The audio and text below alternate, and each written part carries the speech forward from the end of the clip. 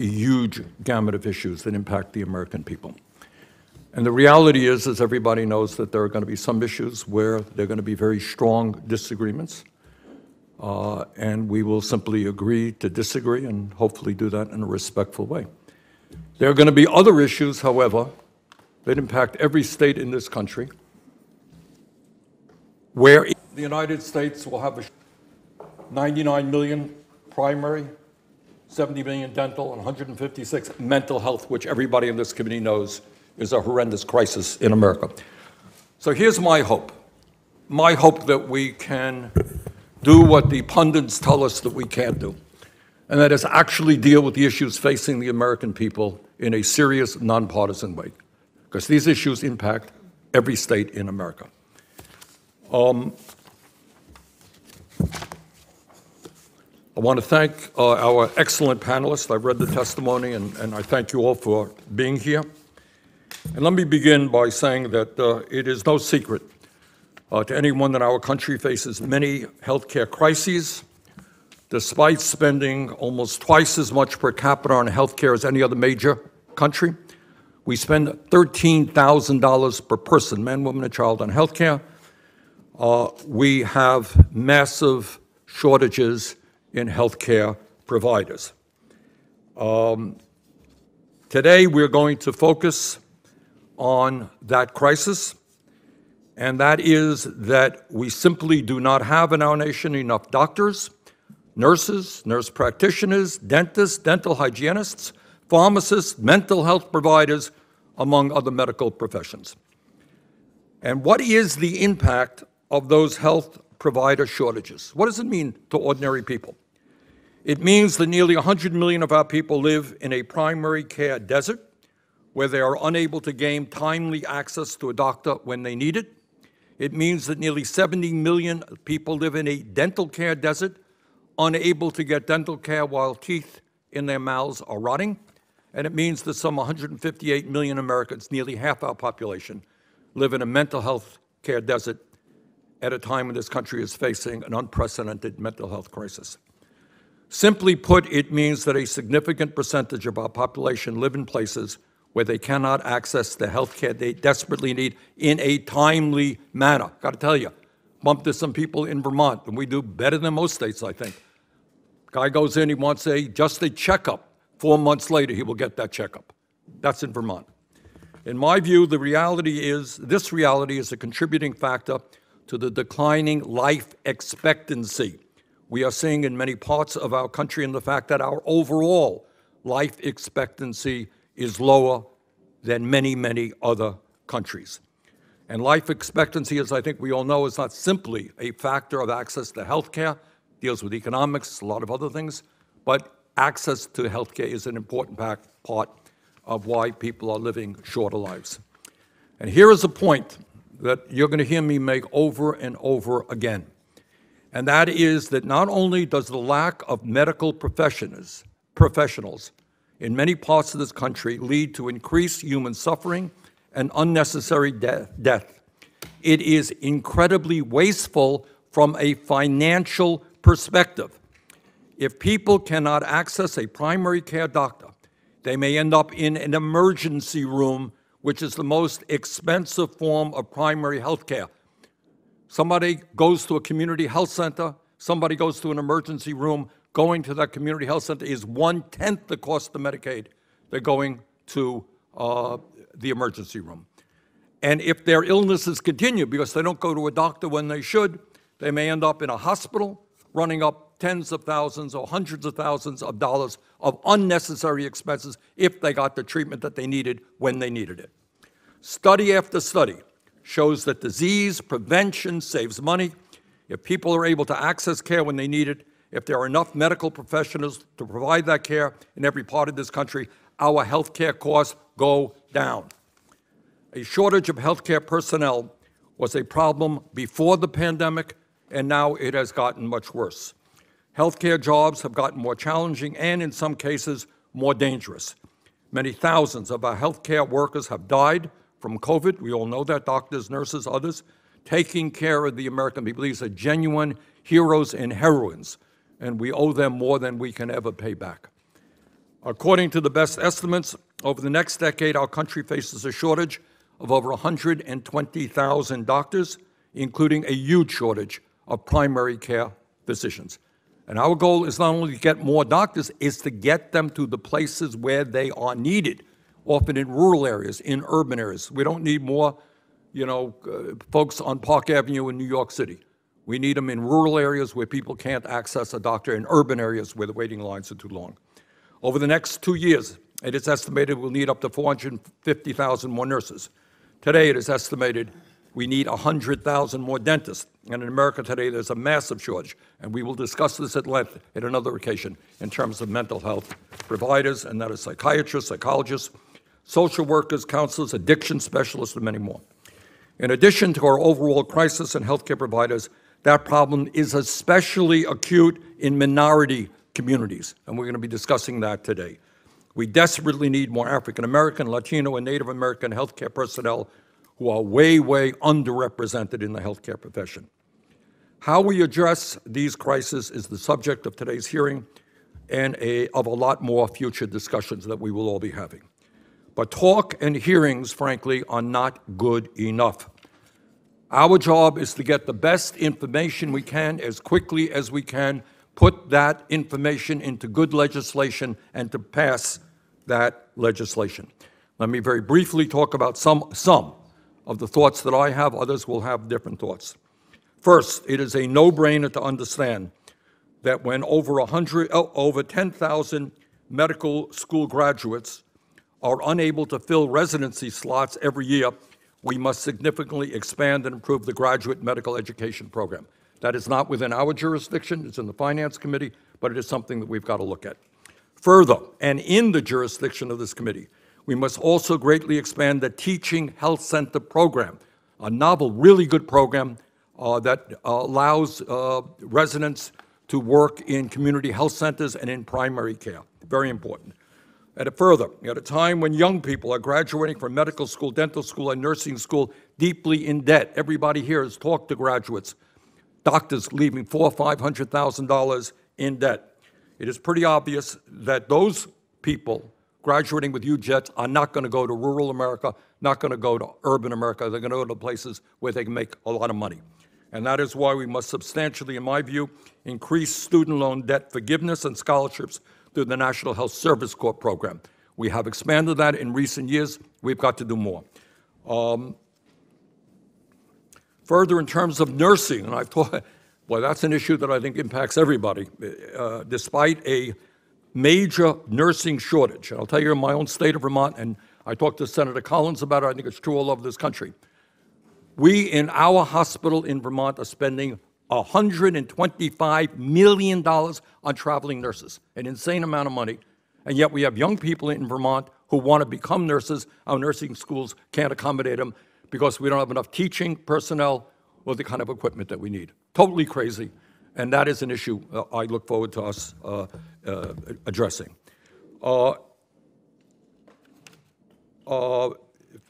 Well, that's about it from me. And, I want to say also a word about emergency medical services. I know in Vermont, rural areas, you got great people, often volunteers. They have to pay for their own training. I hope that that's an issue we deal with as well. So bottom line is, look, we have an issue that the American people want us to resolve. It should be a bipartisan issue, and I intend to work with Republicans and Democrats to make sure that we get good legislation through. Senator Cassidy? Thank you, Mr. Chairman. The COVID-19 pandemic has strained our healthcare system. It's placed a huge burden on healthcare workers. So as we come out of the pandemic, this hearing is to address workforce issues. Why are there still shortages post-pandemic? Which are most pressing? And how do we get the understanding to address it? There's an old saying in internal medicine, don't just do something, think. We must first think about what we should do. Now, physicians in hospitals in Louisiana tell me they need nurses. And speaking as a physician who had the great fortune to work with many incredibly talented nurses, they are essential, goes without saying. There's different things we can do. I'm going to use an example of a woman I once worked with to explain the concept of upskilling. Linda started off in the clinic as a medical assistant. She kept going to school and got her LPN, kept going to school and got her BSN, kept going to school and got her master's, and at the end was the nurse manager in the clinic in which she had begun as a medical assistant. That is upskilling. And along the way, she improves her family, helps patients, but demonstrates for her children the power of education and the power of delayed gratification. There is a lot in that story that can inform what we should be doing on national policy.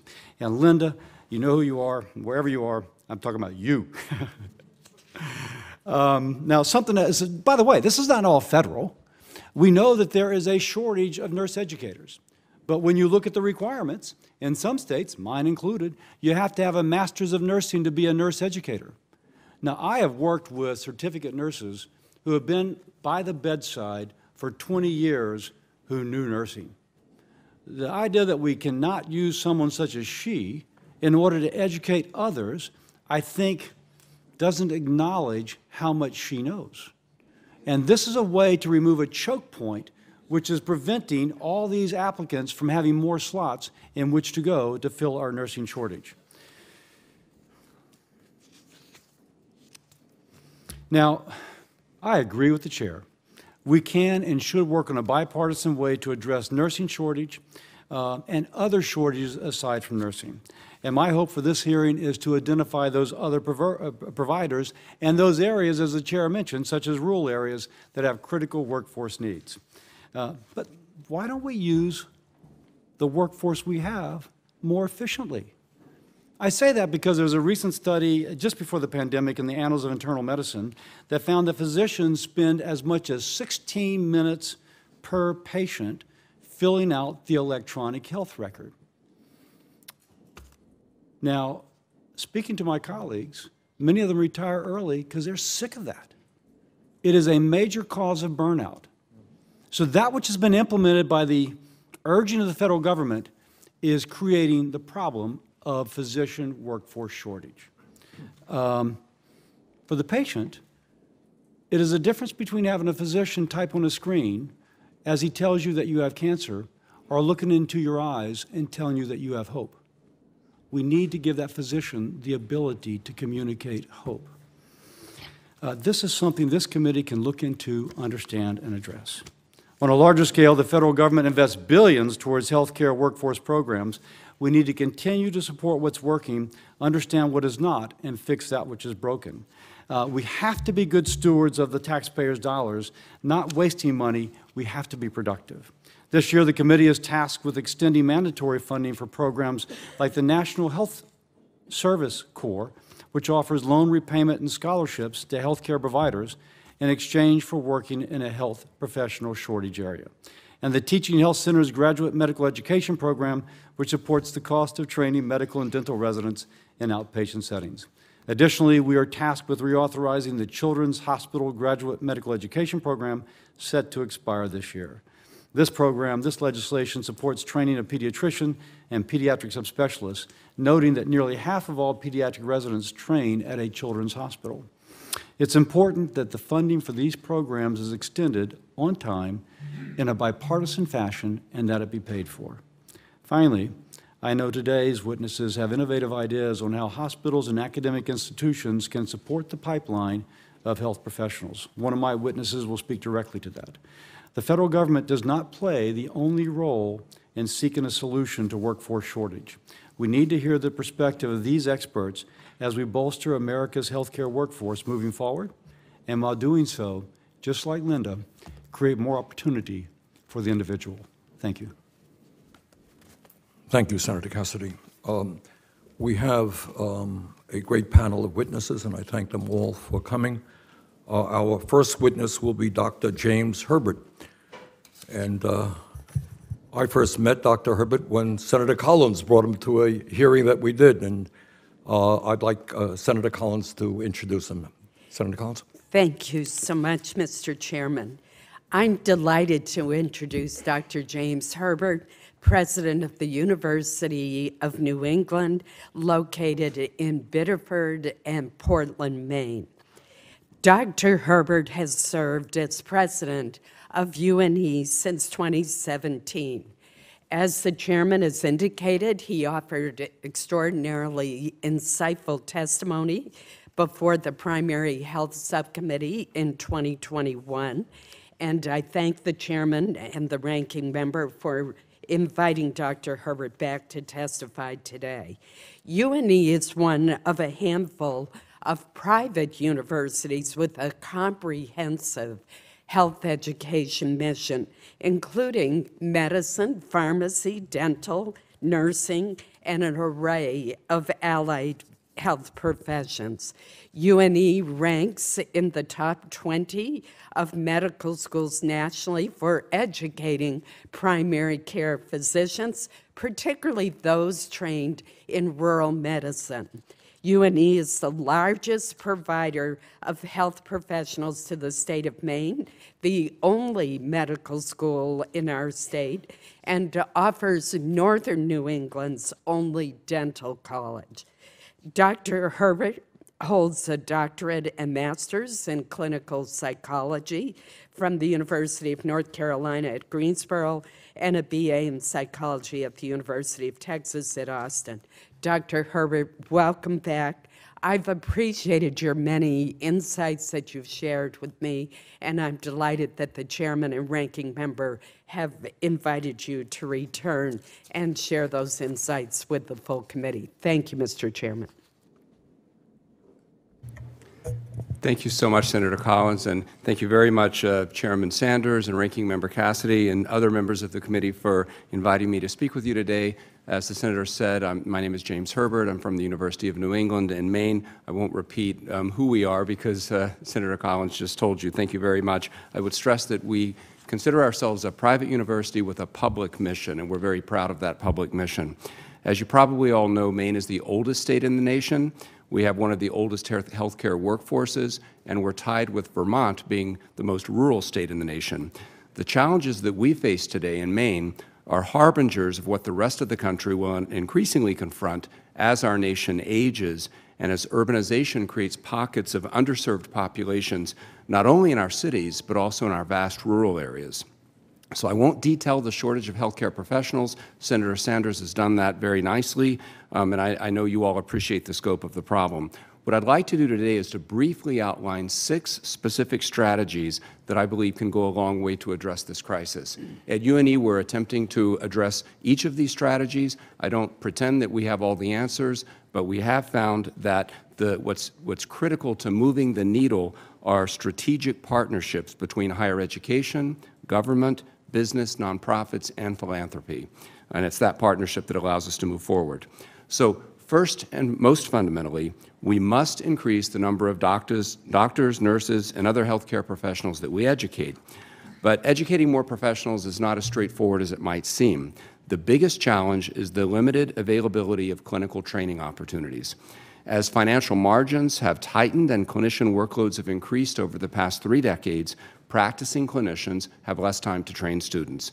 The single most important thing we can do to increase the number of healthcare providers is to support partnerships between universities and community healthcare entities to develop additional clinical training opportunities.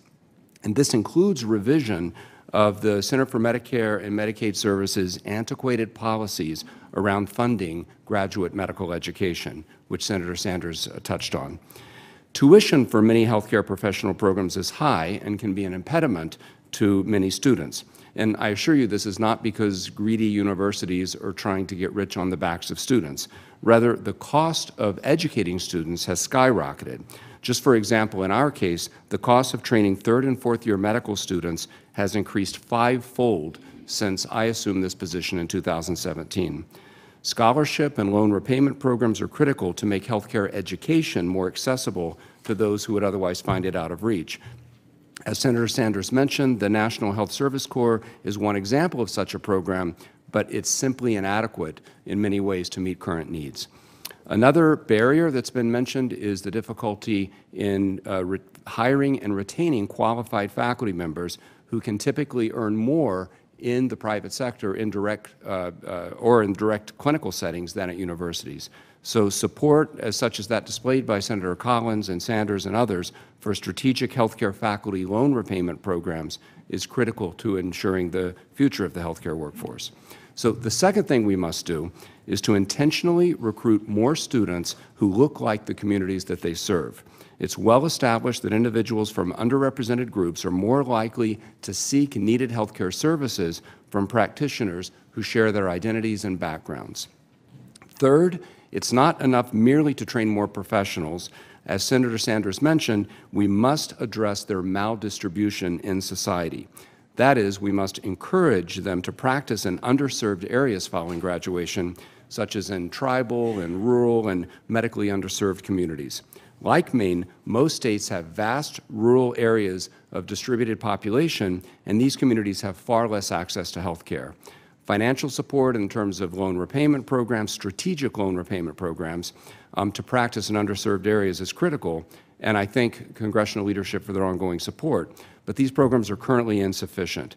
In the case of physicians, for example, the loan repayment subsidies don't compensate for the typical salary gap between rich urban and suburban communities and, on the one hand, and underserved urban and rural communities on the other.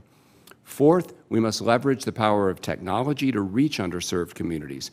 Telehealth and digital medicine have tremendous potential to help in this regard. Fifth, we need changes to state-level regulations to allow health professionals to practice at the top of their scope of practice. Across the U.S., many states have laws that prevent some healthcare professionals from providing services that they're perfectly trained and able to provide. Many states made temporary changes to increase the flexibility during the pandemic, and such flexibility should be continued.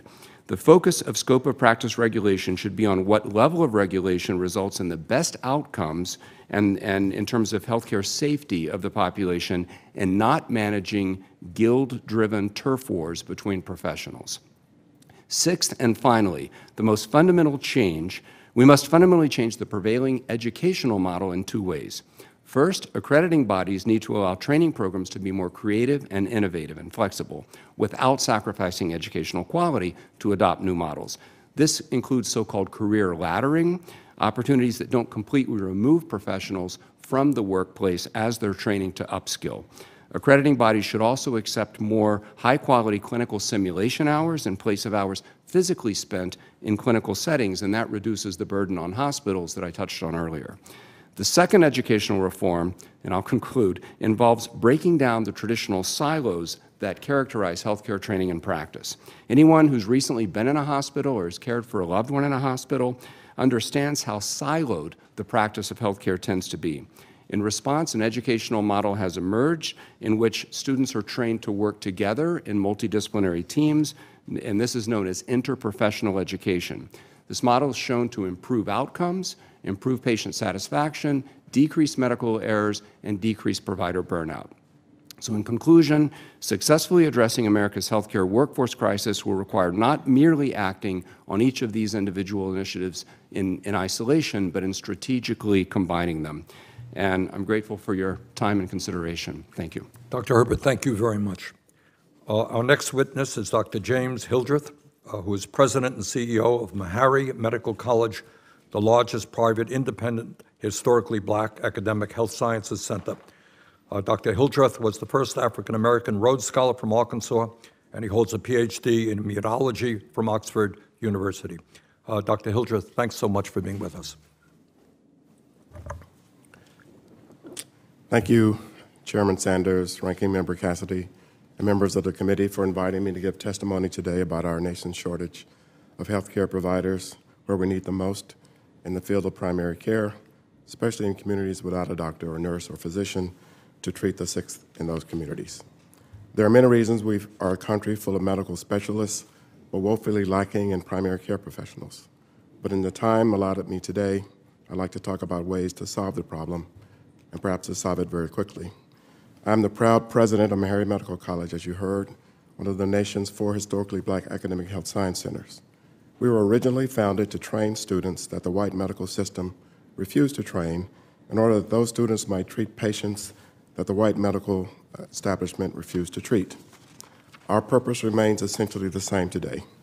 The majority of the students that we attract come to us to learn primary care, and they intend to serve in places often ignored by mainstream medicine. And I'm proud to say that 80% of our graduates do go on to serve the underserved. In other words, we already train exactly the professionals this country so desperately needs. The majority of our students do not have to be incentivized to switch from lucrative subspecialties to practice primary care. They are fully committed to working in rural communities and urban healthcare deserts. In many cases, their determination is born out of personal experience. They have watched a family member die of untreated diabetes or some other chronic disease. They have suffered themselves from a lack of access to wellness checks common in American communities. And I know what drives them. I'm one of them. I was born in rural Arkansas in the 1950s and watched my father die of cancer because no one would or could care for him. I have been trained at the world's most elite institutions, Harvard, Oxford, Johns Hopkins. Yet I choose to lead Meharry Medical College because Meharry graduates and their counterparts at Howard, Morehouse, and Drew choose to care for people like my father, poor blacks, poor whites, poor Hispanics, poor Native American people who deserve to be healthy just like the rest of us.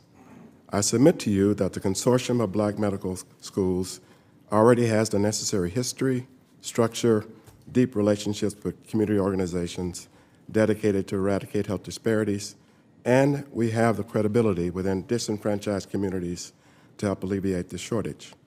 We have been working for decades to increase the pipeline of minority healthcare workers in our country. We are already partnering with industries to support the education of minority physicians, dentists, nurses, researchers, and public health professionals. We work with neighborhood middle and high school students to introduce them to science and medicine. And at Meharry, we are grateful to Governor Bill Lee and the leadership of the state of Tennessee for supporting a program we have put in place to fast-track undergraduate students in the medical school who are committed to serving in rural areas in the state of Tennessee. But there's no simple solution to the healthcare shortage, and it's going to take a variety of initiatives to solve the problem. The HBCU Medical School Consortium is well poised to lead the effort, but we need your help. We've done this work for generations, even though we've been woefully underfunded. Because of my 30-plus years at prestigious majority institutions, I am fully aware of how the federal government sometimes chooses to allocate funds to institutions that are deemed uniquely qualified to solve certain problems facing the nation. Today, I submit to you that HBCU medical schools are uniquely poised to solve this problem. We ask your help in doing so. Specifically, we ask for $5 billion over the next 5 years to improve our infrastructure, the labs, the simulation centers, the study spaces, the classrooms at our institutions that have been egregiously underfunded for decades. This would also allow us to dramatically expand our pipeline programs that are meant to get more minorities in healthcare professions. These funds, while they are certainly significant, are a mere drop in the bucket compared to other budget items and will pay immediate dividends to quickly expand the pipeline and close the health disparity gap. We also ask that Medicare's GME policy be amended to give expanded consideration to hospitals that train a large share of graduates from black medical schools. Finally, we ask your support to ease the debt burden of students coming from poor, working-class families whose harder in health care, especially primary care. Our students who come from lower-income households often graduate with hundreds of thousands of dollars of debt. This debt burden can be a deterrent from entering primary care, and we need those folks in the game, and we need them right away. Our graduates are ready, they're willing, they're desperately needed. Our nation's HBCU medical schools have trained them well, and we know how to reach others who want to serve just like they do. Let's do everything in our power to break down barriers standing in their way so that America can benefit from the care they'll provide and reduce the barriers to care in the United States. Thank you, Mr. Chairman. Well, thank you very much, Dr. Hildreth. Our next witness is Dr. Sarah Szanton. She is Dean of the Johns Hopkins School of Nursing and an advanced nurse practitioner and has published more than 200 papers. Dr. Szanton, thanks so much for being with us. Chairman Sanders, Ranking Member Cassidy, and members of the committee, thank you for the opportunity to describe some of the factors contributing to our national nursing crisis and to offer some solutions for your consideration. As you mentioned, I'm a professor, a nurse, and the dean of the Johns Hopkins School of Nursing. I've spent 25 years at Johns Hopkins teaching nurses, nurse scientists, making house calls in the community, and conducting research. I state for the record the opinions expressed here today are my own and do not necessarily reflect the views of the Johns Hopkins University or the Johns Hopkins Health System. As we've discussed, our country is perilously short of nurses, and those we do have are often not working in the settings that could provide the most value. This was true before the pandemic, as you mentioned, and has become more acute. One thing that's not been mentioned is the average age of nurses today is 54 years old, and 19% of them are 65 or older. So you can imagine we're worried about the future as well. Coupled with the aging population that has more and more chronic conditions as well. There's 4.5 million nurses, and nurses are often considered the oxygen of any healthcare setting. So as a country, we need people to become new nurses, and we need to retain current nurses, and there's many steps to both. To become a nurse, one needs to first be able to imagine oneself as a nurse, to apply and be accepted by a nursing school, and have the resources to pay tuition, food, housing, and perhaps childcare while in the program. One needs to have dedicated time and space to learn and then pass the nursing boards. For the school to be able to admit that student, it needs enough faculty, adequate facilities, clinical settings in which to place nursing students for experience, and scholarships to offer.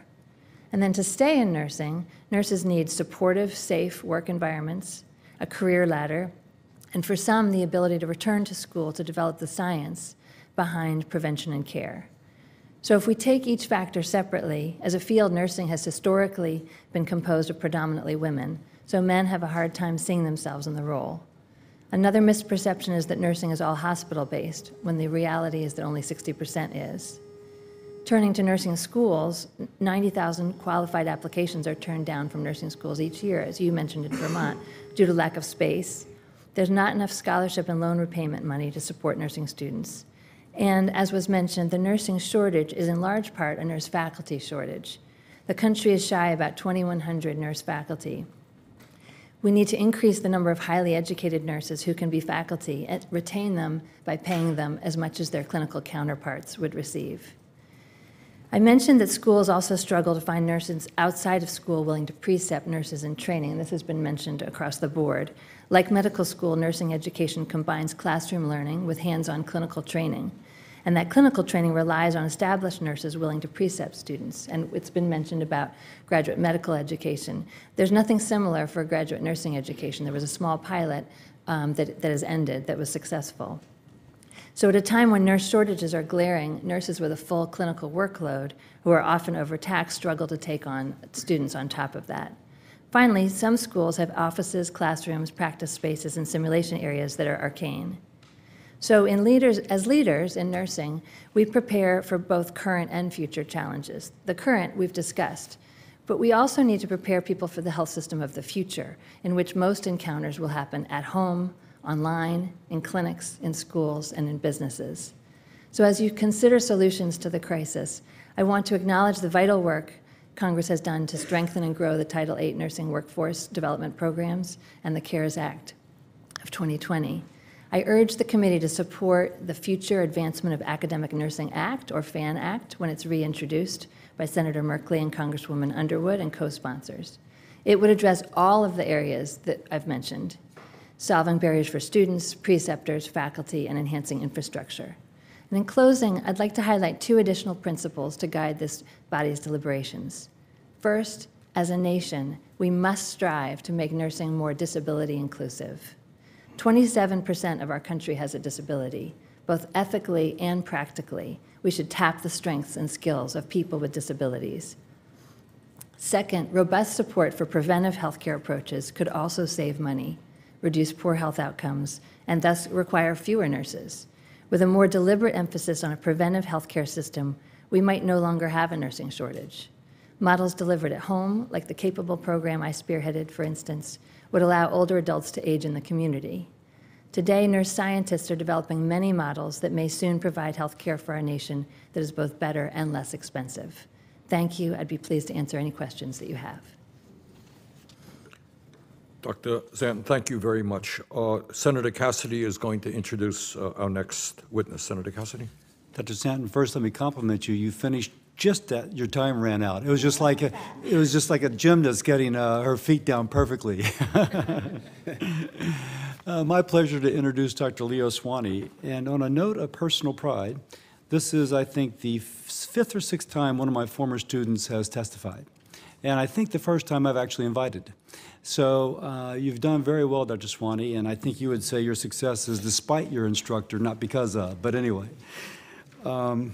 My pleasure to introduce Dr. Leo Szanton, the Executive Vice President and Chief Academic Officer of Ochsner Health System.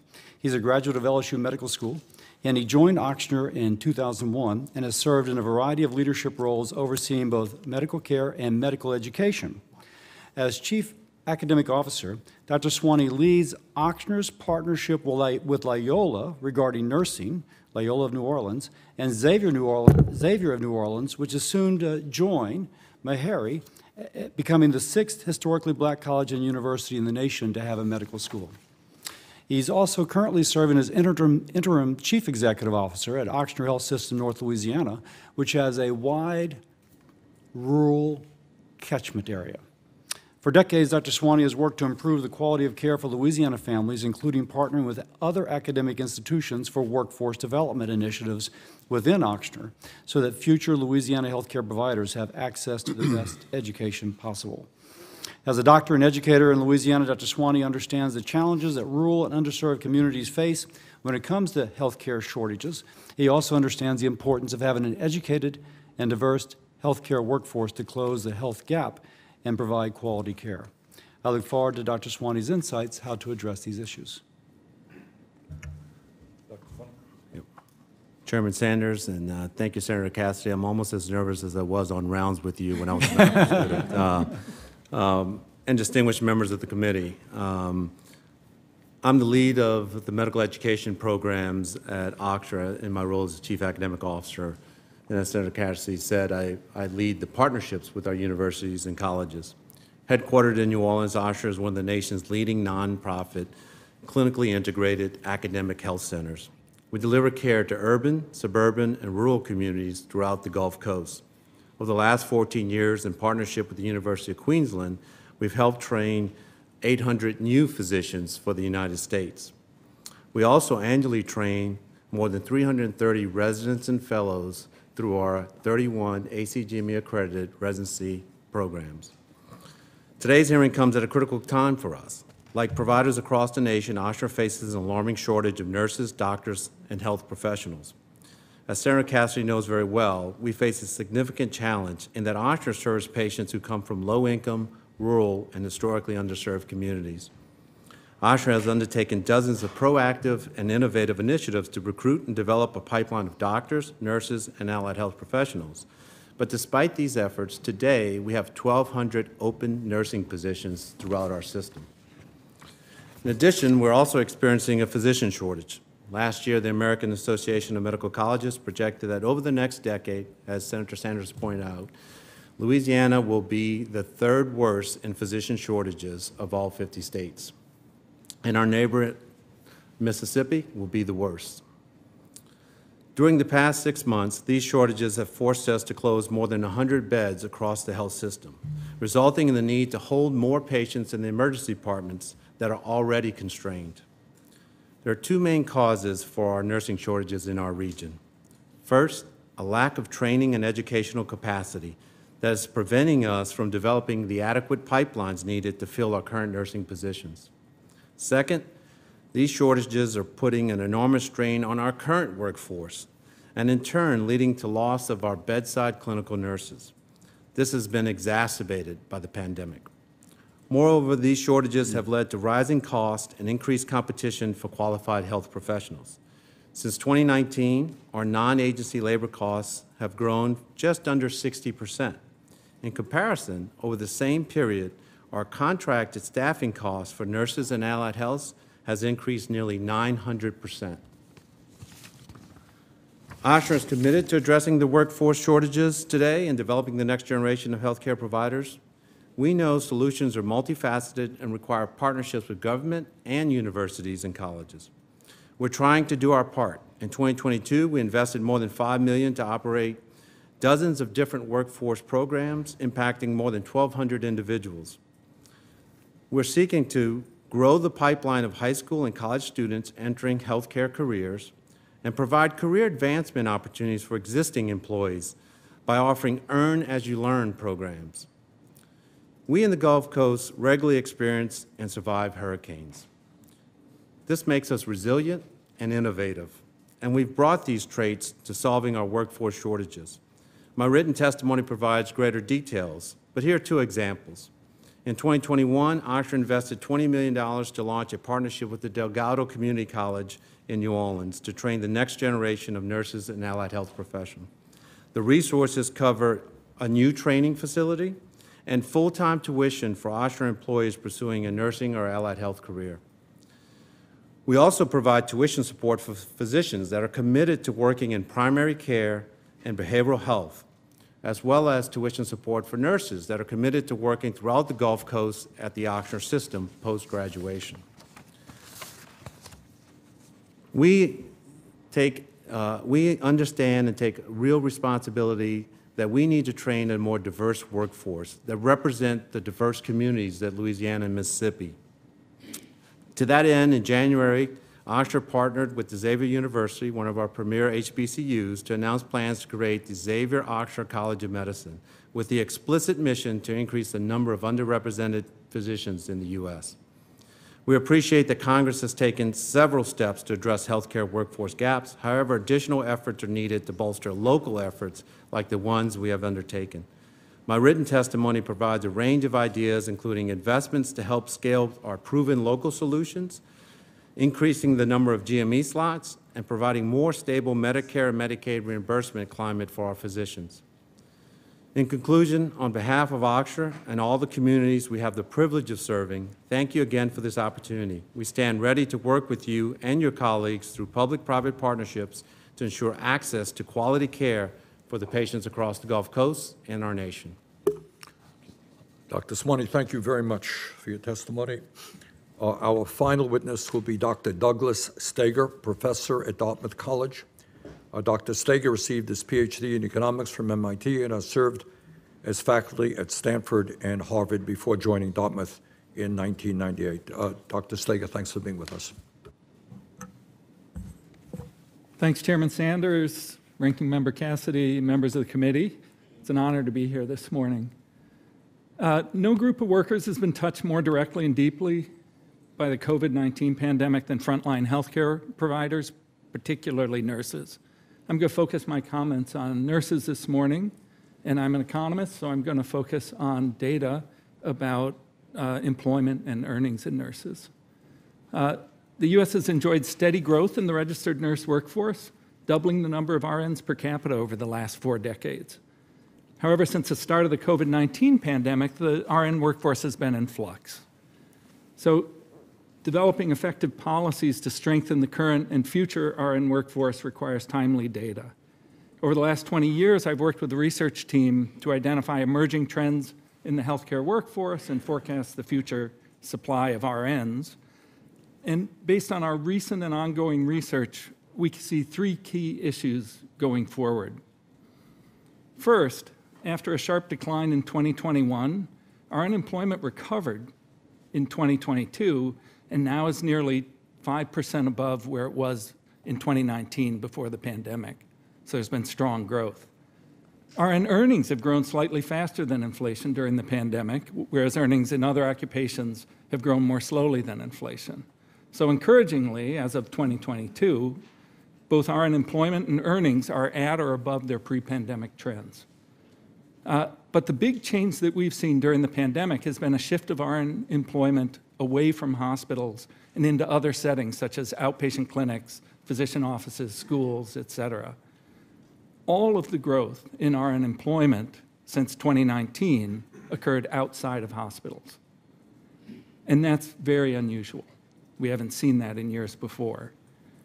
This helps to explain why hospitals are reporting shortages of RNs, right? If this trend continues, actions will be needed to improve the work environment and attract RNs back to working in hospitals. Otherwise, hospitals will need to develop strategies and be supported to better utilize a smaller RN workforce. Second key issue for the future supply of RNs is the educational pipeline.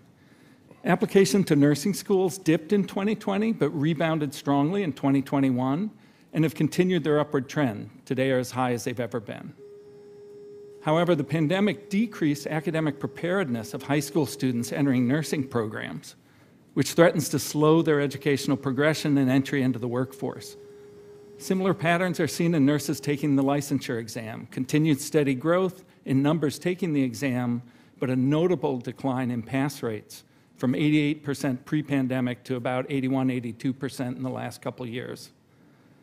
These trends parallel the decline in academic achievement during the pandemic for students in K-12 education, particularly those attending high poverty schools who lag roughly half a grade level behind pre-pandemic achievement levels. Nursing schools and employers realize they have to provide their nursing students and new nurse employees with additional training, and this may need federal support. Third key issue is the adequacy of the rural RN workforce, which I know is a concern of members of the committee. The number of RNs per capita in rural areas is actually comparable to urban areas and projected to steadily grow amidst declining rural physicians and limited rural nurse practitioners. So it's actually quite different from physicians, where physicians in rural areas are definitely underrepresented. However, rural RNs are markedly less diverse than the population they serve, and only half of rural RNs have a bachelor's degree or higher, compared to over 70% for urban RNs, and a recommendation 10 years ago from the National Academy of Medicine that 80% of RNs have bachelor's degrees by 2020. The Department of Health and Human Services has recently announced large investments in the rural health workforce, which could be used for programs such as the scholarship and loan forgiveness that increase bachelor's degrees among rural RNs and help achieve greater diversity among RNs in rural communities. Putting all this evidence together, we've updated our forecasts and actually continue to forecast strong growth in the RN workforce.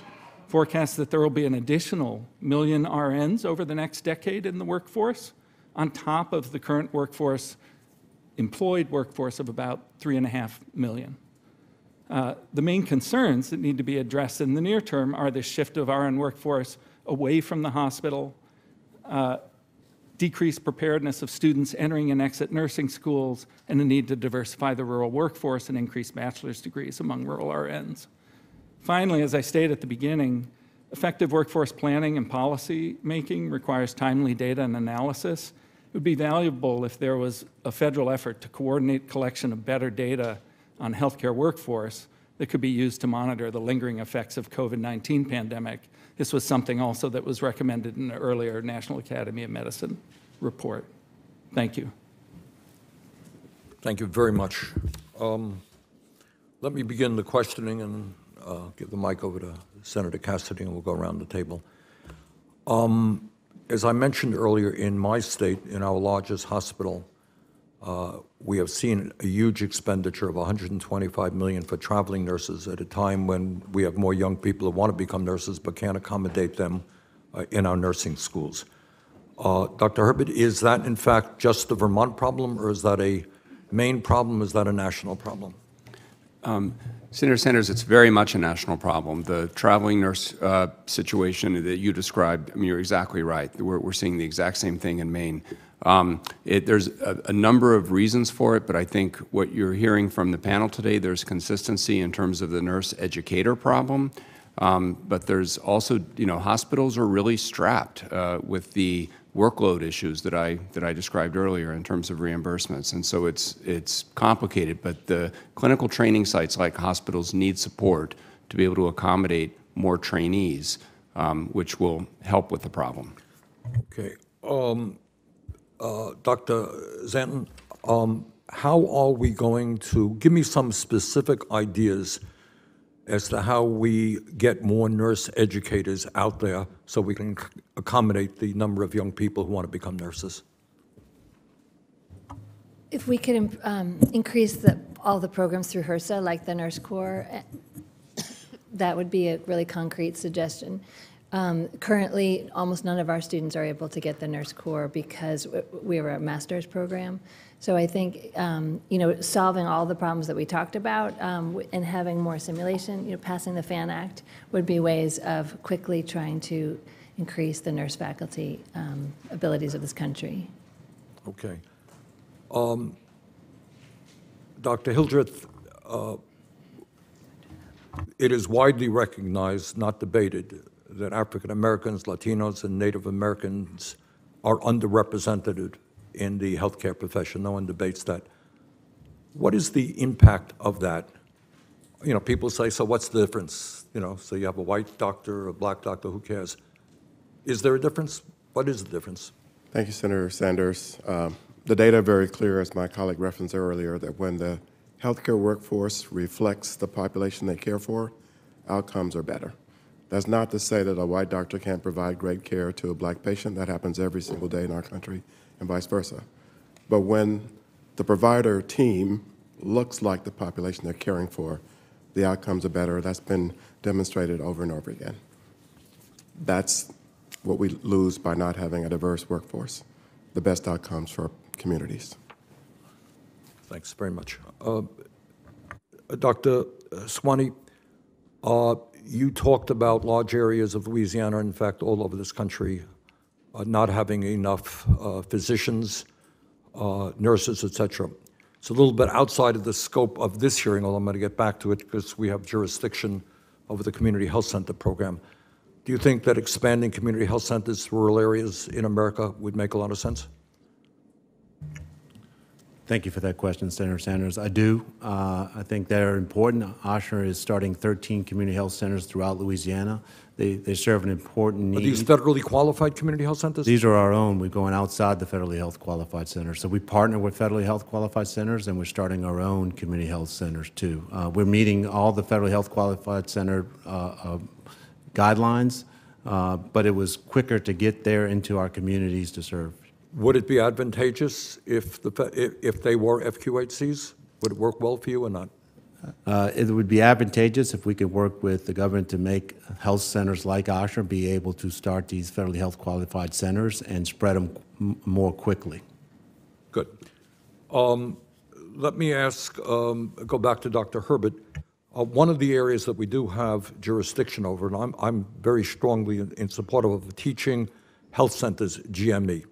And that is an opportunity to get residents out of teaching hospitals and into primary healthcare facilities. Perhaps you and Dr. Hildreth can say a word about that. Is that a good idea to expand those programs? That's a very good idea. And because of the caps on GME funding from the federal government, states have actually stepped in and done some creative things. I mean, for example, the state of Georgia has done that. We're now working with colleagues in Maine to establish, trying to get some legislation through the state of Maine to actually directly fund GME through partnerships based in community health hospitals, but in partnerships with the teaching hospitals. So there's some creative things that can be done. It can be done much more much more quickly if the CMS rules were changed in the way they fund GME, but there's other innovative ways of doing it. But we absolutely need more GME. This is critical not only for primary care, but for some specialty care as well. Senator Sanders and I Senator Collins and I apologize, we're talking this morning about obstetrics and the closure of obstetric units in rural hospitals and community hospitals. And again, GME is really the key to addressing these various issues. Dr. Hildreth, do you agree, or? I definitely agree, and as you referenced earlier, Senator Sanders, we want to make healthcare happen in the lowest cost setting possible, and that's certainly outpatient setting for primary care. So I definitely agree that more GME in those settings would be great. Good. Thank you. Thank you very much. Senator Cassidy? I'm going to defer to Senator Paul. Senator Paul. Thank you. Dr. Szanton, are you pro-choice with regard to patients making individualized medical choices?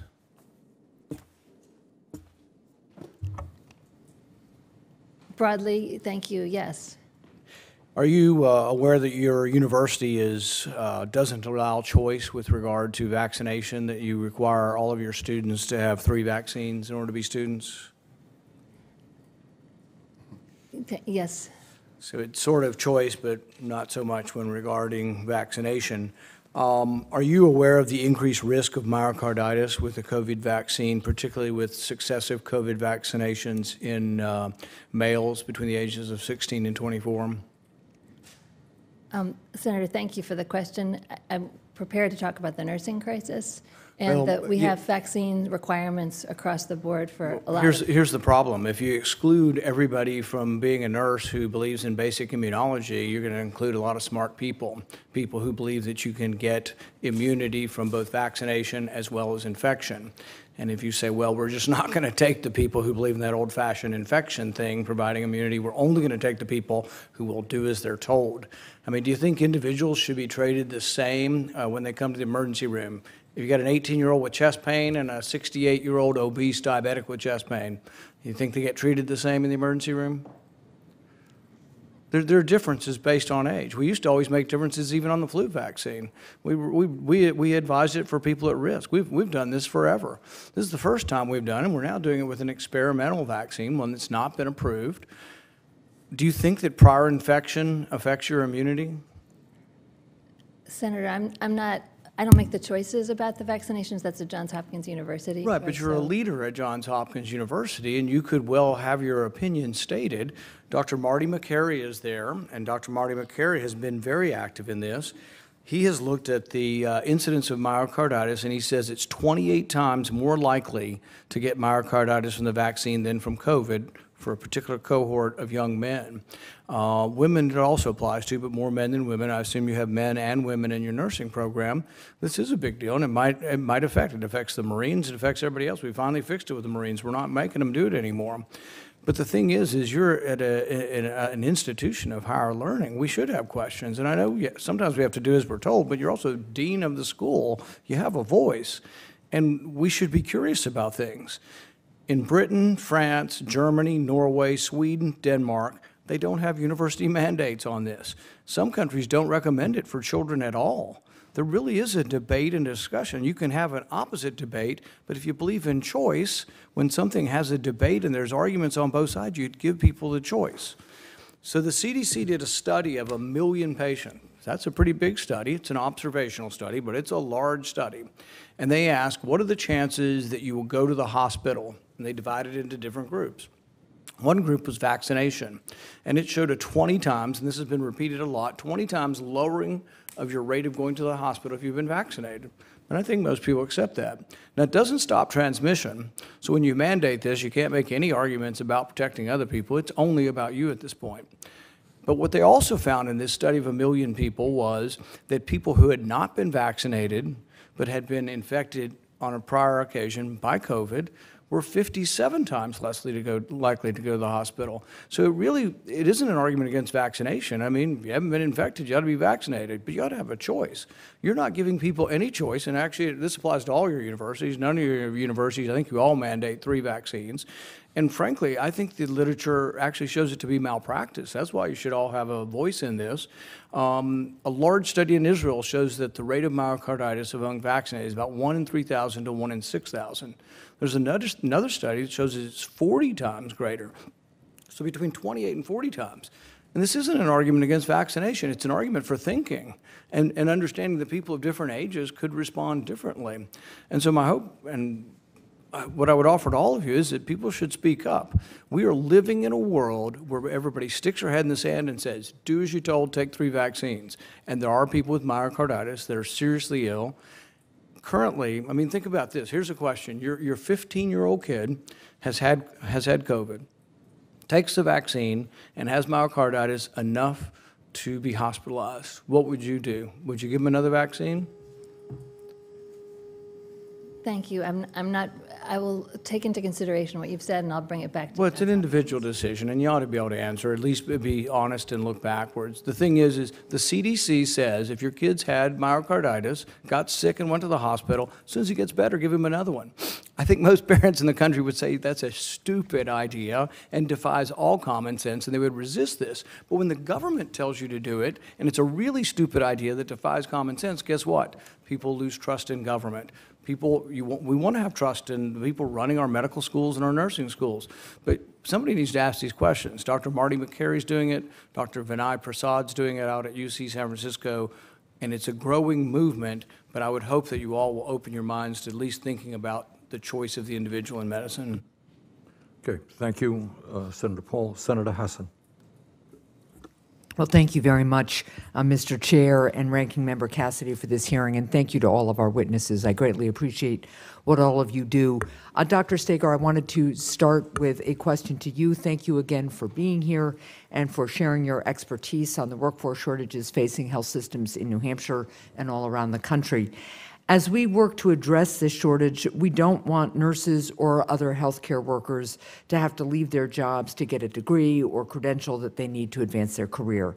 Last Congress, I worked with Senator Young to introduce the Upskilling and Retraining Assistance Act, which would double the amount of tax-free educational assistance that workers can receive as a benefit from their employers. Dr. Staiger, would offering tax-free education benefits help keep healthcare workers in the field and ease the labor shortages facing hospitals and other providers? I actually think that's quite a good idea. I think of it as scholarships from your employer, right? These are often offered with the agreement that you have a commitment to the employer afterwards, which is a good way rather than doing a loan to support this. And you keep them in. They tend to take a day off here or there, and they stay connected. I especially think these are, if you had to target this, it should be targeted in places that are where we have particular needs. Sure. That makes sense. Let me turn to Dr. Herbert. When I visited with healthcare leaders at Memorial Hospital in North Conway last month, they told me about the challenges that they face every day as a result of the nursing shortage. While it's essential that we train more registered nurses, we also need these nurses to continue to practice in rural areas of states like New Hampshire and Maine and Vermont after they get their license. So how can we encourage nurses trained in rural states to stay and practice there after graduating? So thank you very much for the question. We use a three-pronged approach that we found helpful. The first is we try to attract students from rural areas. And what we found is students from rural areas are more likely to go and practice in a rural area, even if it's not their same hometown. Right. So that's the first key. Second, and this is very important, regardless of where they come from, during training, placing them in clinical sites in rural areas. Very, very important. They get a taste of rural life, and many of them actually really like small town and rural life and prefer to work in those settings. Third, and most importantly, is something I mentioned before, which is either scholarship or loan repayment programs with strings attached, with a commitment to practice in those areas. You can do it on the front end as scholarships, on the back end as loan repayment, but there needs to be an incentive because, as Chairman Sanders said, if you are looking at a big debt that you need to pay off, and there's a major hospital in Boston that will, give you X additional salary, we need to at least, even if we don't make up the entire amount, we need to offset that enough to incentivize people to practice in rural areas. That three-pronged approach we found it helpful for not only nurses, but dentists and other professionals. Well, I thank you for that response. I'll add that the other piece of the conversation that came up in North Conway and has come up all around my state is just the need for housing for employees, especially in rural New England right now, in northern New England. So, Dr. Szanton, I wanted to ask you a question. In response to the growing shortage of licensed nursing assistants, New England College has created a joint nursing education program with Elliott Hospital in Manchester. The college's students earn 25% of their college credits working as licensed nursing assistants at Elliott Hospital. They graduate with a Bachelor of Science in Nursing. How can we encourage these kinds of innovative partnerships and other efforts to train and develop more licensed nursing assistants? Because, what we're finding is these nursing assistants are doing the work they need at the bedside. They're also getting critical clinical experience with oversight from nurses in a clinical setting. Absolutely. I think that's a wonderful idea. And, we have such a shortage, especially in the hospitals that it's going to take an all of the above kind of strategy, and some, training in the clinical places and some in the universities, and that sounds like a wonderful idea. Thank you. Dr. Szanton, in December, Congress funded the training of 200 new physicians, including at least 100 psychiatrists or addiction medicine specialists, building off a bill that Senator Collins and I did called the Opioid Workforce Act. Dr. Szanton, how will additional psychiatrists help meet the existing behavioral health crisis, and what more can we do to continue developing the behavioral health workforce? Thank you for that question. There's a critical shortage of psychiatrists in the U.S., and in particular in my state. That's why Ochsner, we have our scholarships around primary care and psychiatrists. Yeah. And psychiatrists are part of a team. There's psychologists, nurse practitioners, and others that can participate in that. But that program is essential to growing the workforce, and psychiatrists are, they are the spearhead to help be part of the solution for this mental health crisis that we're facing in the United States. Thank you very much. Thank you, Mr. Chair. Thank you, Senator Hassan. Senator Cassidy. I will once again defer this time to Senator Collins. Thank you very much, Senator Cassidy. Dr. Herbert, I do want to follow up with you on the issue of the shortage of nursing faculty. It just is astonishing to me that I guess it was in 2021, almost 92,000 applications for baccalaureate and graduate nursing programs were turned away, with faculty shortages cited as the top reason. And the University of Maine this year had 1,239 applications for only 80 slots. So I think there's this misperception that people don't want to become nurses, when in fact, we have a ton of applicants from people who do want to enter the field of nursing, but we don't have the professors to teach them. And that's why the chairman and I and the ranking member have been working hard to come up with a solution. I want to probe more with you on how we bridge the faculty gap. You mentioned in your testimony, Dr. Herbert, that in some cases, practicing clinicians can be recruited to serve as faculty instructors in their existing workplaces. Could you give the committee an example of how UNE is working with an academic institution or a hospital to expand training capacity? So thank you very much, Senator Collins. We're doing exactly that. First of all, I agree with everything you said. It is a real problem. And you're also right that there's a lot of demand out there for people who want to become nurses and other healthcare professionals, and but with limitations in what we can do. At UNE, we have increased the number of nurses. We trained 300% in the past 10 years, so we're continuously looking how we can expand that. A program along the lines that you're describing is something we are doing in partnership with Maine Health. Maine Health is Maine's largest healthcare network of providers, and also also has branches in New Hampshire as well, southern New Hampshire.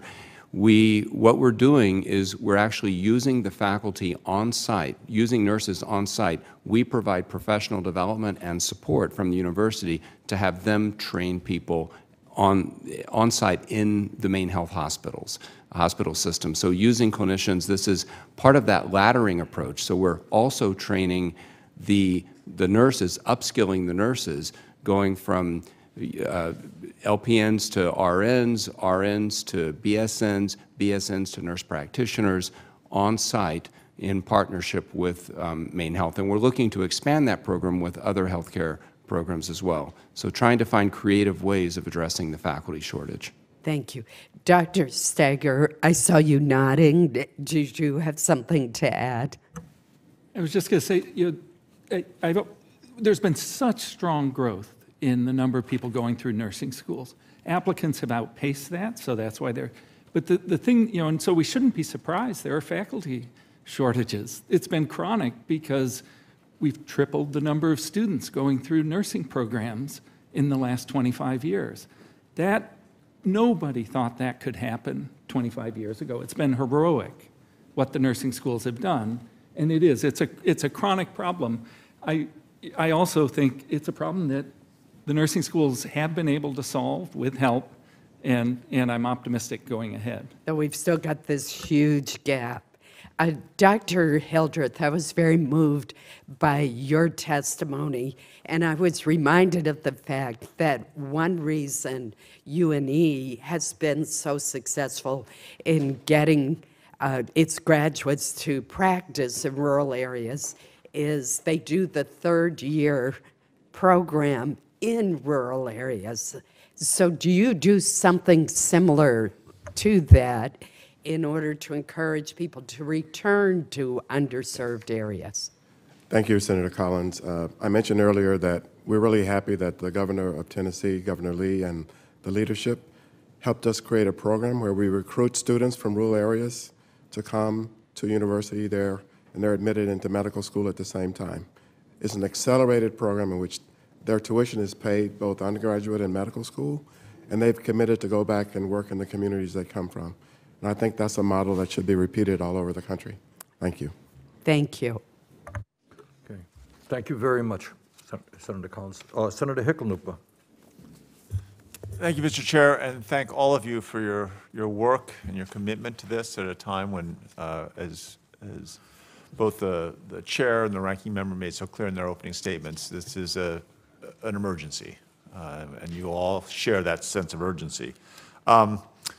Dr. Seoane, while I was governor of Colorado, we worked hard to expand youth apprenticeship opportunities. I was moved to read the testimony about the different ways Ochsner is using apprenticeships to foster interest in medicine and as a workforce solution. I was especially enthusiastic to learn about the Ochsner Nursing Pre-Apprenticeship Program, which is open to high school sophomores hoping to serve more than 600 students over the next 2 years. That really is incredible. Have any of your pre-apprenticeship program graduates remained with Ochsner or stayed in the field, and has opening these programs to high school students helped, do you see an impact in terms of addressing your challenges? Yeah, thank you very much for that question, Senator. It's early in the program. We started in 2021. We have currently about 350 apprenticeships in the program. By this fall, we'll have 600 students in the program. So it's early in the program.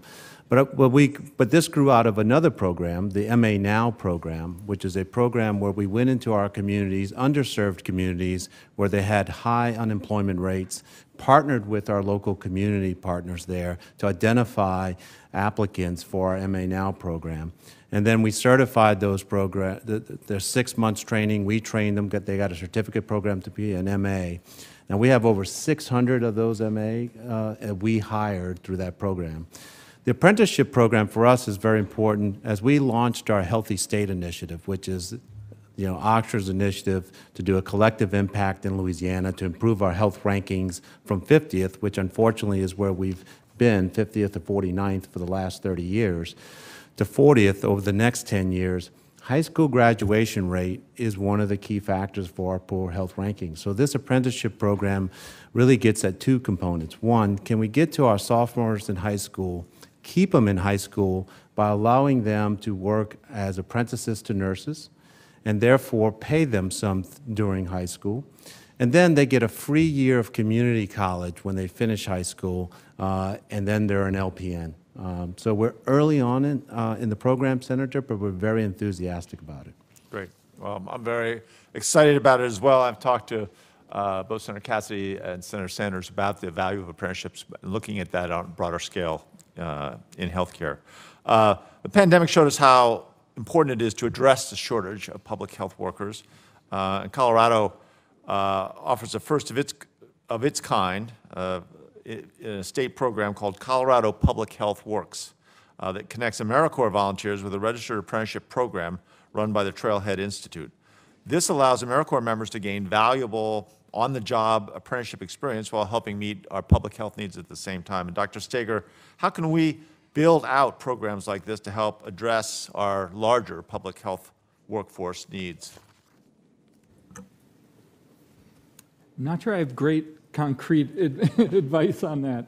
I think these kind of programs are critical. Everyone's talked about the step programs and people going, didn't used to be a career ladder here that for people to get trained and gradually move up from medical assistant to RN to NP, et cetera. So I think the more we can encourage that, the better. I still think this is best done by providers, right? They're the most close to the ground. They can figure this out, so providing them with the resources and incentives to develop these programs. But facilitating also, I think, using resources like AmeriCorps and making sure that you can facilitate that connection. That's exactly.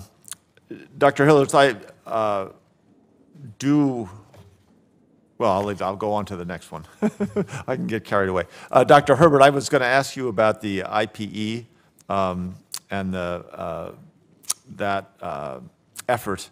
Well, I'll skip. I'll give that a written question. Just know that I'm very appreciate the IPE model, and I think the collaboration and what it allows providers is a big thing. I will go to Dr. Hildreth, and you've spoken about the critical needs in terms of how important it is to increase diversity. I've been on a number of roundtables where the small numbers of not just doctors but midwives, and in terms of how an expectant mother is taken care of, really women of color don't get offered the same choices. Right. And the only way we're going to change that is really to change the makeup of who are attending to them. How can we foster programs that encourage early exposure, this kind of early exposure at the federal level that makes sure that younger kids see a role for them in healthcare? Thank you, Senator, for the question. What we've done at Meharry is we've adopted 2 middle schools.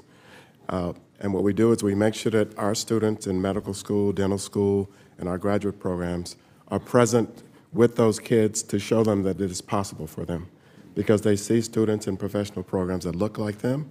And we think this is a very powerful way to get students engaged early on and keep them engaged by having our students interact with them. Thank you for the question. Thank you. I yield back. Senator Cassidy. I'll defer to Senator Romney. Thank you, Senator Cassidy.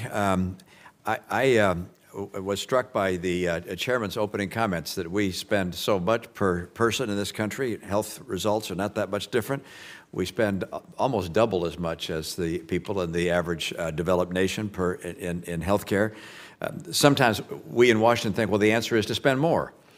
But I would suggest that there must be a different approach. If we're already spending almost twice as much as everybody else, then there's got to be some other reason that we're not able to provide the quality at a reasonable cost that we'd like to do. I note that my prior experience in the private sector showed that almost everything that we buy gets better and better quality and lower cost in real terms over time, and that productivity increases over time. And the exception to that are really 3 major areas: healthcare, education, and the military. Those happen to be 3 areas that are dominated by government. So I think I have an idea as to where the problem lies, and would suggest the right answer is not more government. In this case, I think we can look at healthcare and say, what's the old Pogo cartoon? I've met the enemy, and the enemy is us.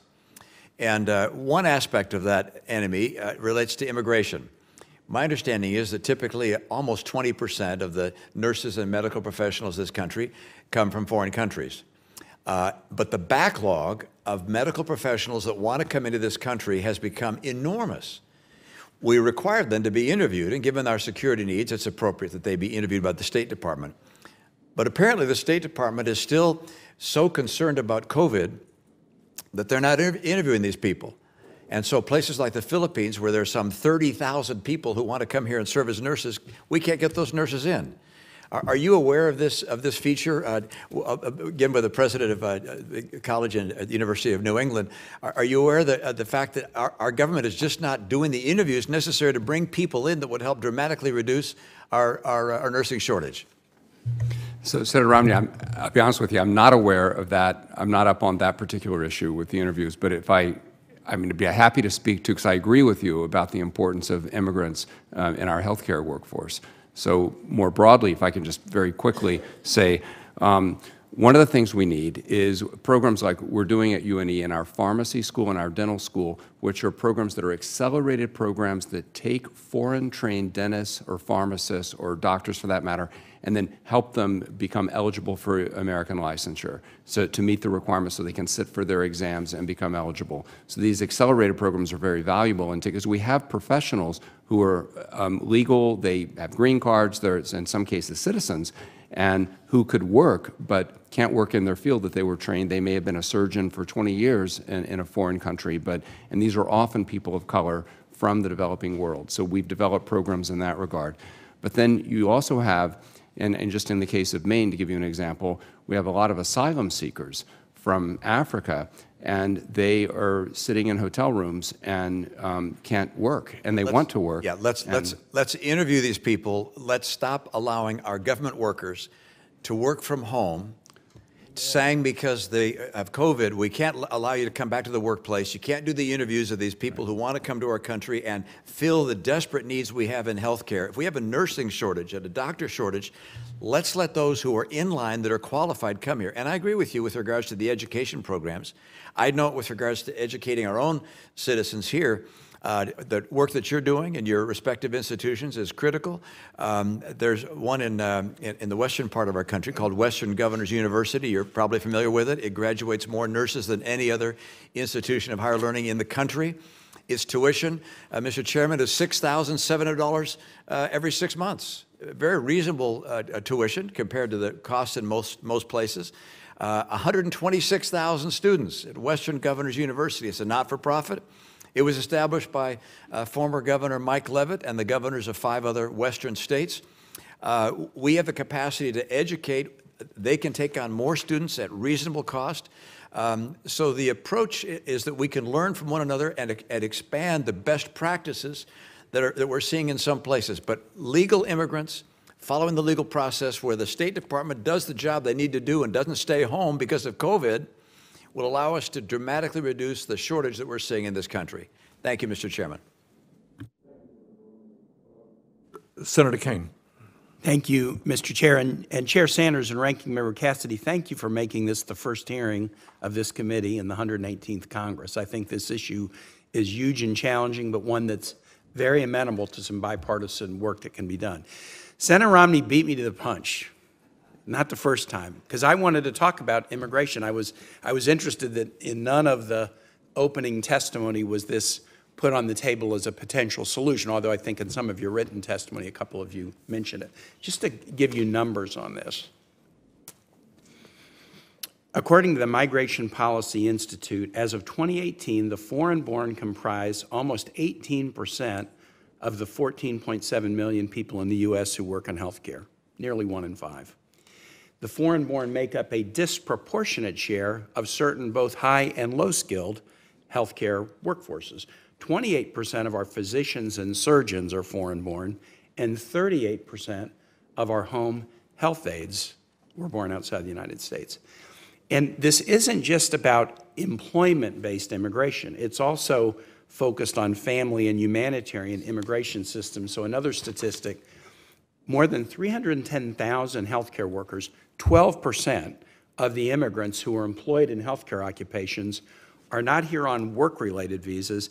They're here for humanitarian reasons: resettled refugees, asylees, special immigrant visa holders, TPS recipients, and Cuban and Haitian entrants. So, President Herbert, you've already addressed this with Senator Romney, but what could we do with an immigration reform that's focused on healthcare or other critical workforce areas that would make all of your jobs easier in educating a diverse and sufficiently sized healthcare workforce? So, Senator Kane, thank you very much. First of all, I should say I'm not an immigration expert. I make no pretense to be, but I echo your concerns. I think that there's no question that immigrants disproportionately go into healthcare at various levels.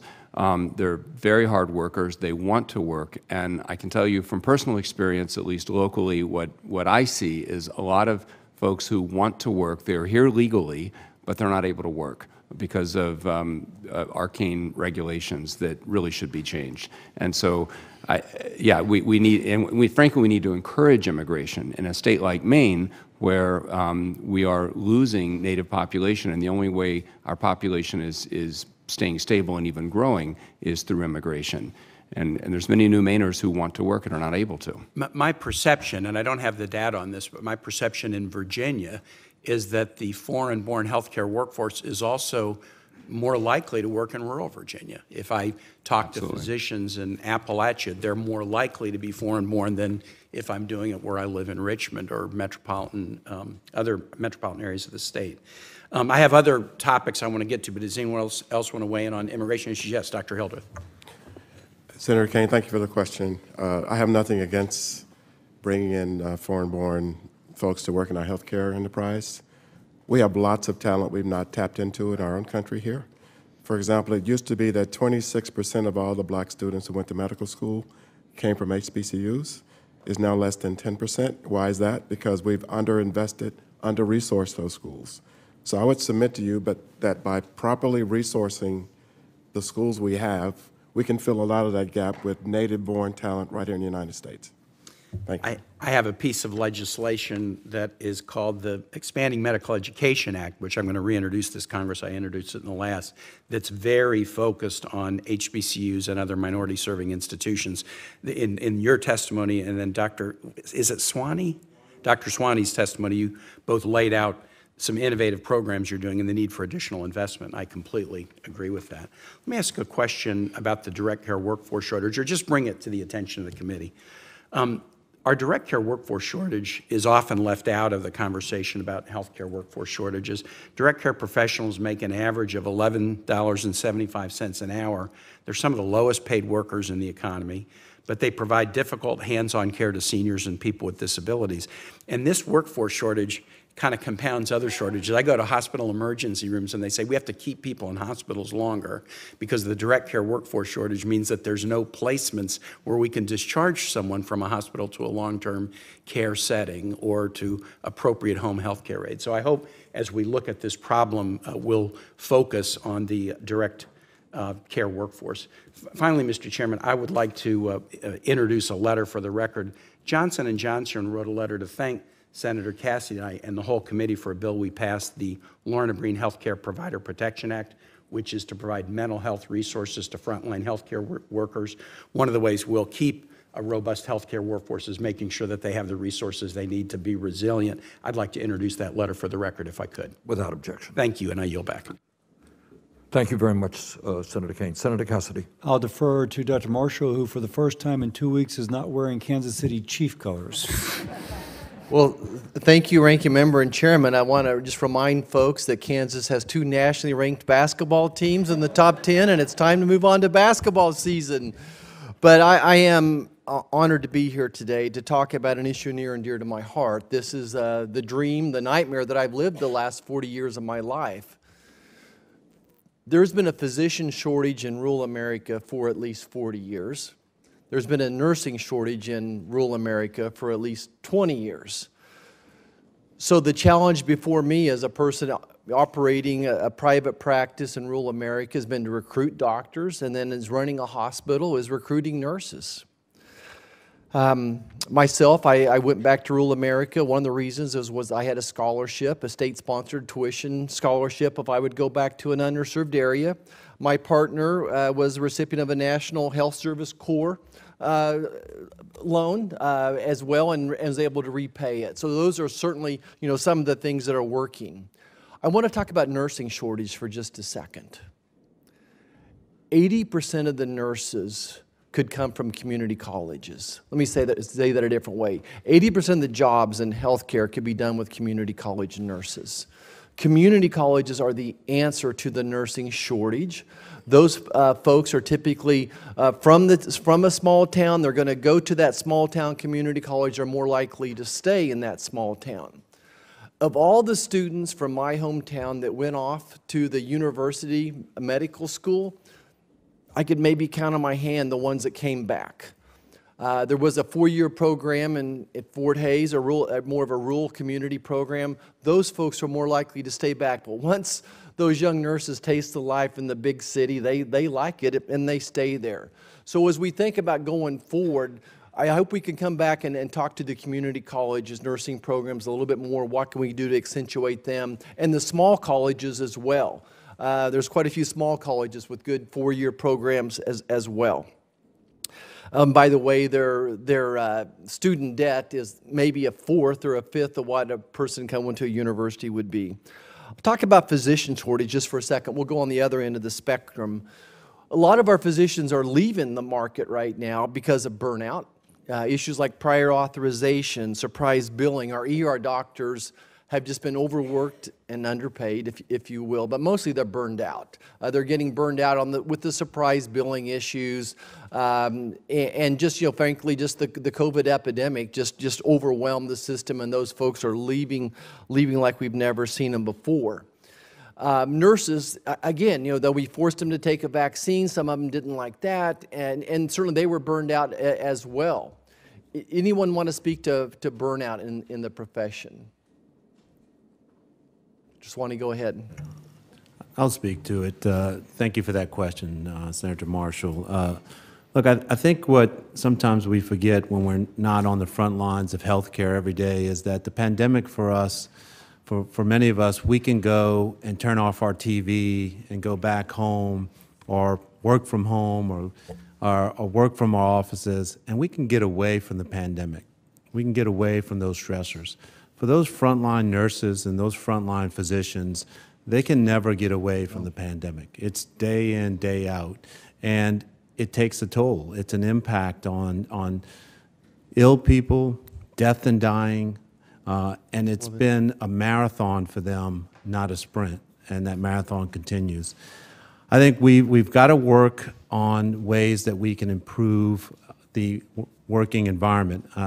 And it's been a more violent working environment, as there's been more verbal and physical assaults on healthcare providers. To that end, I think at Ochsner, we've really taken the approach of we have a wellness office. We provided a lot of wellness programs for our nurses and physicians. We also work with our state legislators in the state of Louisiana to make violence in the healthcare workplace a felony, and also training our workforce on de-escalation techniques. But we have to be proactive in this area. And then I think the other thing, and speaking with the nursing programs, is we got to develop innovative new ways to think of respite for our frontline nurses. So one of the things... I'm sorry, I'm going to run out of time. Sorry. So those are, I'm going to quickly talk, though, about residency programs. Where Kansas loses our doctors and our medical students is residency programs. We don't have specifically enough primary care doctor slots. And one of the challenges I see is that orthopedic residencies are a moneymaker for hospitals. So the hospitals are willing to fund them, but primary care is not a moneymaker for hospitals, and consequently they don't want to fund them. They want more government funding. So just, I'm sorry I'm over time, quickly address just how a big medical center hospitals look at primary care residencies as opposed to, say, a specialty residency that makes money. Yeah. Well, primary care doctors are essential for any large health system, and especially a group practice integrated health system like ours. Primary care doctors are key. So we value them as much as we value our orthopedists. And as Senator Sanders already mentioned, I think being able to fund community-based clinic primary care, to expand our funding for primary care residencies, we'd be very excited about that. Thank you. I yield back. Thank you, Senator Marshall. Senator Markey. Thank you, Mr. Chairman, very much. And thanks to our witnesses, and thanks for focusing upon the critical healthcare issues that are facing our country today. Massachusetts is renowned for its top research institutions and its second-to-none healthcare system. And it creates an ecosystem for innovation and for care. But at the same time, even in Massachusetts, there are 19,000 positions sitting empty in acute care at hospitals. Half of all licensed practical nurse positions at acute care hospitals sit empty. For home care aides, mental health workers, social workers, paramedics, 1 in 3 of those jobs is empty in Massachusetts. So I appreciate the concerns I'm hearing from more rural states, but we have the exact same set of issues. And it's an urgent crisis. Patients are facing long wait times for an annual well visit. Kids are sitting in adult emergency rooms for hours, days, weeks, waiting for mental health treatment in Massachusetts. People trying to get help meet deadly delays in access to opioid use disorder treatment, like methadone medication, and the healthcare system strains under the weight of surges like the COVID pandemic and natural disasters.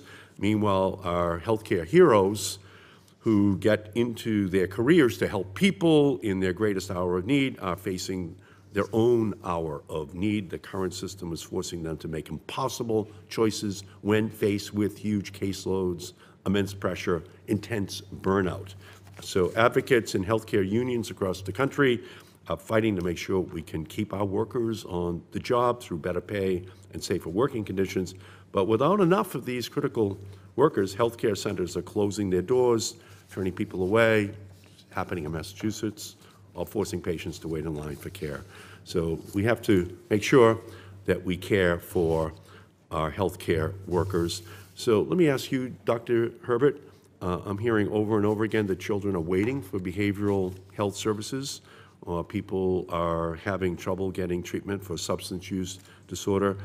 For people in rural communities in western Massachusetts or in northern New England, obviously these problems are very real. Can you talk about that and what you would recommend as a solution? Absolutely, and let me begin by saying that I completely agree with you. My comments largely focusing on rural, the underserved areas in rural areas. They're absolutely, and as the chairman in his introductory comments mentioned, there are underserved areas in urban areas as well that are just as acute and problematic. In terms of behavioral health, there's a number of things that we need. The first thing I would say is there is a critical shortage of psychiatrists, but we're never going to train enough psychiatrists to meet the psychiatric needs of underserved areas. I just don't see it happening in the next decade. There are answers, though. For example, nurse practitioners. So we can train more nurse practitioners in psychiatric, to be psychiatric nurse practitioners, and we're developing precisely one of those programs right now. So we need the full range of investments in the full range of behavioral health services, all the way from psychiatry, nurse practitioners, down to, in some states like Maine, there are opportunities for a credential for undergraduates with an undergraduate degree to work in behavioral health. Most states don't have that. We do. I think more states should, so that you can actually, at entry-level mental health positions, behavioral health in nursing homes, in various kinds of community settings, schools, with just a bachelor's degree even. So we need investments across the board. Yeah, no question. My wife is a psychiatrist, so I appreciate this mental health crisis that we have in our country right now. We have a climate crisis as well, and climate can impact upon a community's healthcare resources. So Dr. Szanton, could you talk about that in Louisiana? Yeah, unfortunately, because of our geographic location, we're no strangers to hurricanes, and we've dealt them. I grew up in New Orleans, so I've dealt with them for a long time, and we continue to deal with them. It's unfortunately part of our way of life down on the Gulf Coast, and we just look at ways to be resilient and adaptive. And how difficult is it, given the sometimes catastrophic events that you have to deal with? I think it's quite obvious that we deal with this, and I will say it brings the community together, and of course it's difficult. Yeah. Yeah. Thank you. Thank you, Mr. Chairman. Thank you, Senator Markey. Senator Cassidy. I'll defer to Senator Budd. Thank the chair. Thank the ranking member. So I've heard firsthand from patients, doctors, nurses, hospitals all around North Carolina about ongoing workforce challenges. I think we need to focus on preparing future healthcare workforce. For example, some Wake Forest Early College of Health and Sciences partners with Wake Tech Community College and Wake Med to provide students with hands-on experience, certifications, and even college credit. So in the House of Representatives, I led the Critical Health Care Careers Act. The bill would help community colleges prepare the next generation of healthcare workers.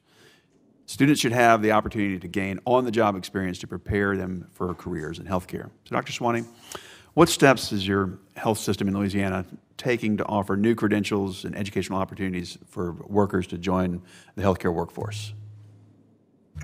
Thank you for that question. I mentioned the MA Now program, which is one where we partner with our communities where there's high unemployment or underemployment to introduce workers into the health system through the medical assistant job. And then it's about upskilling, as Senator Cassidy has mentioned. We like to call it earn as you learn, or the ladders. And then taking those MAs and then working with our community colleges to be able to, as they work, support them, give them free tuition to be able then to become LPNs, associate degrees, and then now we're working with our university partners for them to be able to have bachelor's degrees. So that story that Senator Cassidy shared with us is exactly what we're trying to do by getting more entry level into healthcare and then being able to meet our healthcare needs. And it's a win-win across the board, right? We're leveraging the human capital of the state of Louisiana and Mississippi, but we're also giving people a living wage for them to raise their family. Thank you. So earlier in your testimony, I understand that you mentioned using non-physician providers like CNAs, licensed practical nurses. Do you agree that maintaining access to services delivered by non-physicians, such as testing, treatment, vaccinations at local pharmacies, you think that's an important part of addressing the healthcare workforce shortage? You know, medicine is a team. It's a team effort. Physicians are a very important part of that team, but many other providers are also an extremely important part of that team, so I agree. Yeah. So what steps do you think institutions can take? I know you're from the Louisiana perspective, but as you think about all the way to North Carolina, what can institutions do to better prepare healthcare workers to serve patients outside of a traditional hospital setting? I'm thinking in-home, telehealth, community health centers, or anything else. Yeah, healthcare is shifting to outpatient, and one of the things we need to do is to be able to be innovative about how we care for more patients, and it's already been mentioned at this committee, at lower cost settings. So as we can transition an inpatient stay to a home stay, as we can leverage a medical home model where we can have digital tools, telehealth tools for a patient who may have stayed in the hospital 3 days, now can stay 2 days. That obviously opens up more hospital beds to care for more acute patients, but it's also a more family, patient-friendly model as we transition to more of this medical home model. So we would agree with that, and we currently are pursuing innovative models that we can do that. Thank you very much. I'd like to yield back to the ranking member.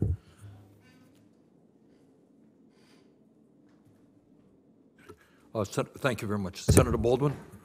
Thank you, Mr. Chairman. Thank you to our panel of witnesses. Really appreciate the conversation that we're having today. I wanted to start and raise once again an issue that came up in previous questioning relating to violence and harassment faced by healthcare providers and how that impacts the question that we're tackling today. A recent study found that more than 2/3 of nurses reported experiencing verbal abuse, and 44% reported being subject to physical violence. Last year, I was proud to reintroduce the Workplace Violence Prevention for Healthcare and Social Service Workers Act. This act would require healthcare and social service employers to write and implement workplace violence prevention plans to prevent and protect their employees from violent incidents. Violence against healthcare workers is totally unacceptable, and we need, I think, to do more to provide protection. Dr. Szanton, I would like to ask you to reflect on how violence against healthcare workers contributes to reduction of staffing levels, burnout, and the consequences of reduced staffing for patient safety. But since Dr. Szanton also raised this, I would like to call on you additionally to comment. Thank you for the question, Senator. Absolutely, it's an issue. I think, we're in the middle of a mental health crisis and a substance use crisis, and the way that the country feels more and more fractured, I think all of those together add to, I talk to nurses who say, I used to be the hero walking into their room, and I used to have just respect based on being a nurse, and now I don't always get that, and suffer verbal abuse and sometimes physical abuse. I do think that it's been mentioned that hospitals are going to shrink and become more and more, operating rooms and intensive care units, and that almost everything else will happen out in the community. I do think that when people are at home and in their community and in lower cost settings and more family-centered settings, that some of that will dissipate. Thank you. Dr. Szanton. Yeah, I will say it's 28 years of practicing medicine, including my training, and I've never seen such a charged environment as every day throughout our health system. At our safety huddle, our daily safety huddle, there's an issue around either verbal or physical abuse to a healthcare provider. So it is a true crisis, and like I said, we've been working with our state legislators to make sure that it's a felony. We've put up signage, and also it's not just the as you've pointed out, the physical abuse, but the verbal abuse. So part of that state bill was that if you interrupt the ability to deliver health care by being verbally abusive, that also is now a crime. So. Well, it also sounds like you said your healthcare system is taking proactive steps. We want to see that more uniform around the country. I also, turning to a different topic, I've been proud to lead the Bipartisan Palliative Care and Hospice Education and Training Act with my colleague, Senator Capito. The bill would grow, improve, and sustain the palliative and hospice care workforce. It addresses each aspect of the healthcare workforce pipeline.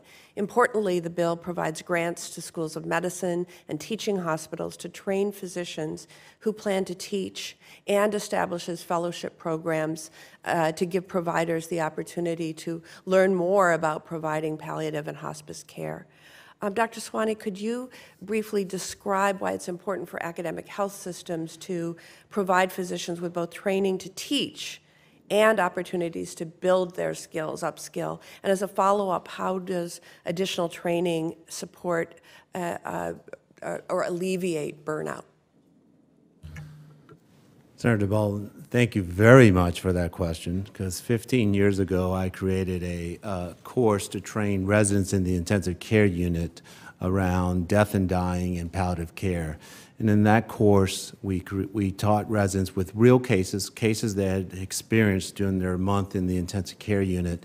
And we had a debrief at the end where we went through, what they learned, but really kind of an emotional reset for them.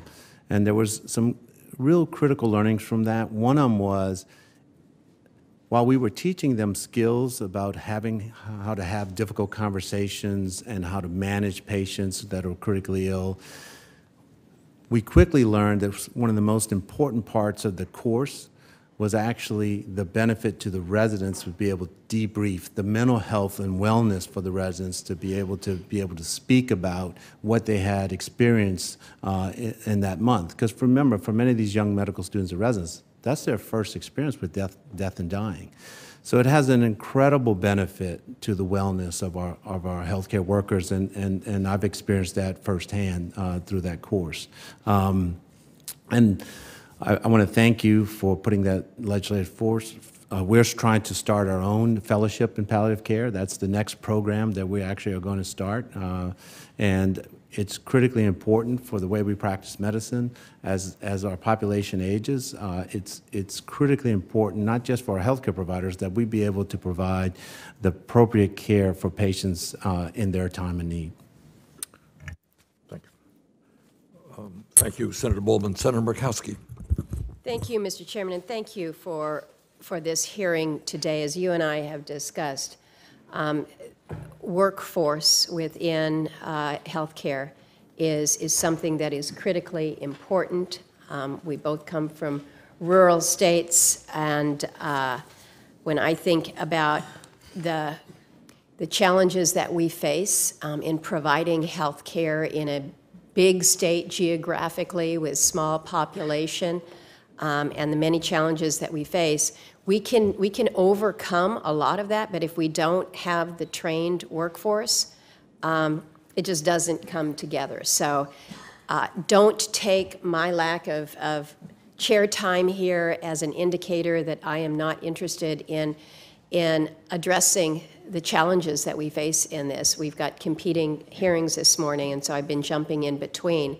But one of the ways that we have been trying to facilitate better access to care in a remote place like Alaska, where 80% of our communities are not connected by a road, is telehealth. We're working on the broadband to connect everybody so that telehealth actually is more than just the device, but it actually works. And I know that this subject has been raised, but I'd ask you, Dr. Szanton, apparently you had mentioned a pilot program for virtual nursing education. So in other words, this is a big challenge for us in Alaska. We got a nursing program, but how you get the teachers to teach it. Can more be done with the nursing education programs for telehealth as opposed to just how we're thinking about telehealth generally? Yeah, thank you for that question, Senator Murkowski. Look, telehealth is a critical component for how do we reach our rural communities and address some of this, including on mental health, where there are many good models. And with the pandemic, we saw about a 400% or 500% increase in telehealth use during the pandemic, and we're able to demonstrate effective care for many patients using telehealth. So I think we've learned a lot from the pandemic. On the nursing side, our virtual nursing program really is not an education program, although there is some learnings for the bedside nurse, as it is a patient-facing program. And so there's a bunker where we 24-hour monitor the patients, and that allows the nurse then to be at the clinics, at the bedside, caring for the patient. And all of that electronic health medical records and a lot of that administrative work can be done by the nurses in the bunker. And for instance, a good example would be upon discharge, which could be an arduous process of all the paperwork to discharge. The bunker can do a lot of the administrative and all the discharge work, while the bedside nurse can just do the clinical work, and we can quickly facilitate transitions from a patient from the hospital to their home. So we haven't done a lot on the telehealth education on the nursing side other than that program. And like I said, the education component is that bunker also can work with the bedside nurse as an education part. Let me ask a little bit different question, and again, it speaks to some of the ways that we are addressing healthcare challenges in Alaska. We rely a lot on EMTs. I was just visiting with a woman from Chicken, Alaska. Chicken has probably never been a population of more than 100 people. Probably won't be, but her son is an EMT there, and basically what they do is they work to make sure that anybody out there can be trained in emergency services. But I understand that right now we have a significant shortage of EMS professionals. Studies have found that less than 20% of EMS organizations, at least in Alaska, have an adequate level of staff across the nation. Turnover of EMS professionals hovers near 30%. Very few stay in their role long enough to establish the stability that they need. What more do we need to do in this area? We've been talking about everything else, but what about emergency medical services? Dr. Herbert, you're nodding. I don't know who to direct this to, so I'll just throw it out there. Thank you. I was just agreeing with you. I tend to nod. I'm not a good poker player, but I will. First of all, I completely agree with you about EMS, and so there are many of us. I'm sure my colleagues on the panel are responding by strengthening our programs in that regard, and we have a robust program at my university. But if I could speak briefly about the telehealth piece, because I completely agree with you, we face the same challenges in Maine. The last time you and I talked was in Reykjavik, and there are people in Iceland and in Scandinavia that are really leading the world in terms of telehealth developments. And so we have a lot to learn from those folks. And telehealth is exploding in terms of beyond just telehealth, digital medicine, being able to monitor chronic conditions remotely and feed that information back in real time to providers. And then in terms of rural settings, people think of telehealth being from the provider to the patient, but it's also the provider back to the tertiary care medical center to get the consultation that they need. Tremendous work going on in this. What I would simply add is that we need to make sure that our regulations, the state-level regulations, licensing boards, accrediting bodies, government reimbursement, that it keeps up. So we saw some positive changes during the pandemic. We need to make sure that those are sustained. But my concern is that with the incredible innovation that's going on, and this really is going to be transformative over the next 10 years, that these entities are going to fall behind, and it creates tension and delays the full utilization of telehealth and digital medicine. Thank you. I'm well over my time, so thank you all, and we'll probably be following up on some of the telehealth conversations. Thank you so much. Thank you, Senator. Senator Smith, you're recognized for questions. Thank you, Chair Lujan, and thank you to all of you for being here. I want to just note my good friend Senator Murkowski and I have worked a lot on rural health care issues together, so I appreciate your questions about that. And both of us have large areas of rural communities in our states, though I think Alaska trumps Minnesota in some ways on that. So I just want to thank you for your questions there. And I'm grateful for this hearing and the bipartisan spirit of this hearing. So I'd like to start by focusing on the mental health care workforce. Even before the pandemic, we knew that there was a growing need for mental health services, and the pandemic has, I think, shone a light on the deep need and made the need bigger. HRSA estimates that by 2025, we will need an additional 250,000 mental health professionals, from psychiatrists and mental health and substance use disorder specialists, school psychologists, school counselors. And of course, as Senator Murkowski is pointing out, rural communities are much more likely to have a shortage of mental health professionals, and people of color are much more likely to live in places where there is a shortage of mental health care. So today we're talking about the barriers that are facing people who want to get into this field, and one of them is money. This morning, I reintroduced my bipartisan bill, the Mental Health Professionals Workforce Shortage Loan Repayment Act. You do not need to remember the name, just remember the idea, with Senators Murkowski and Hassan. And what our bill would do is to provide student loan repayment for mental health professionals who want to practice in places where there are shortages. So, Dr. Herbert, if I could start with you, could you talk about the importance of loan repayment programs? You said how important it was that they were strategic in your opening remarks. I'd like to hear more about that, and tell us what you think we should have in our minds as we design and move these student loan repayment programs. Well, thank you, Senator, for the question. Completely agree with you about the mental health crisis, and it's important that there's a number of things to say about this. First of all, we need to make sure that we train people in primary care who are not mental health specialists to do mental health first aid, to be able to, people in our schools, for example, teachers, to be able to recognize and be able to make appropriate referrals. So that's one piece that's there. In terms of loan repayment programs, these can work very, very well if they're done strategically. So just to give you one example, the chairman mentioned dentistry before, and we haven't talked a lot about that today.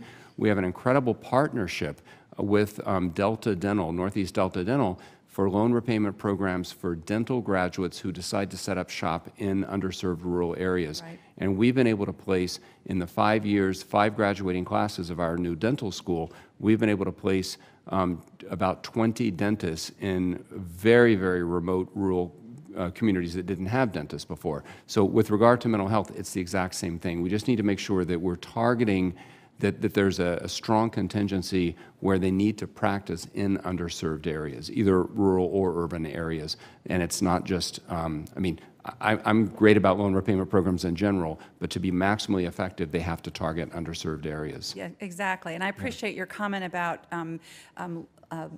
training in primary care, because our brains and our bodies are connected. It's one person, one body, and we too often segment out our mental health care from our physical health care in ways that are not good for our overall health care. So thank you for that. Dr. Hildreth, I so appreciated your testimony, which I was able to hear before I went off to other committees, about the crucial role that historically Black medical schools play and the assets that you have when it comes to relationships and expertise and trust. And I wonder if you could just, and also, I mean, you very well pointed out the disparities that you experience in terms of the resources that you have available to build on your mission. So I wonder if you could talk a bit more about that, and maybe, I care a lot and have focused a lot on the great disparities in maternal health care, maternal morbidity, the disparities between Black women and white women, and how that kind of pans out as you think about the practices and the people that you work with. Senator Smith, thank you for the question. And clearly, as we've alluded to earlier, when the provider can relate to the patient in terms of culture, race, and all of that, the outcomes are better. There are studies to show that Black women who are cared for by Black OBs have better outcomes, and our babies do as well. But it all comes back to what I said earlier. We have been training healthcare professionals who are really competent and skilled, connected to their communities for decades. But our challenge is the infrastructure we have to do that. What we teach and how we teach it has changed dramatically. And majority institutions have been able to keep up with that change, but we don't have the resources, for example, to do small group teaching as opposed to sage on a stage.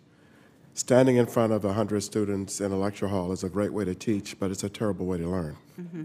So we need to change how we teach this. We would like to do that at our institutions, but we don't have the resources to do it.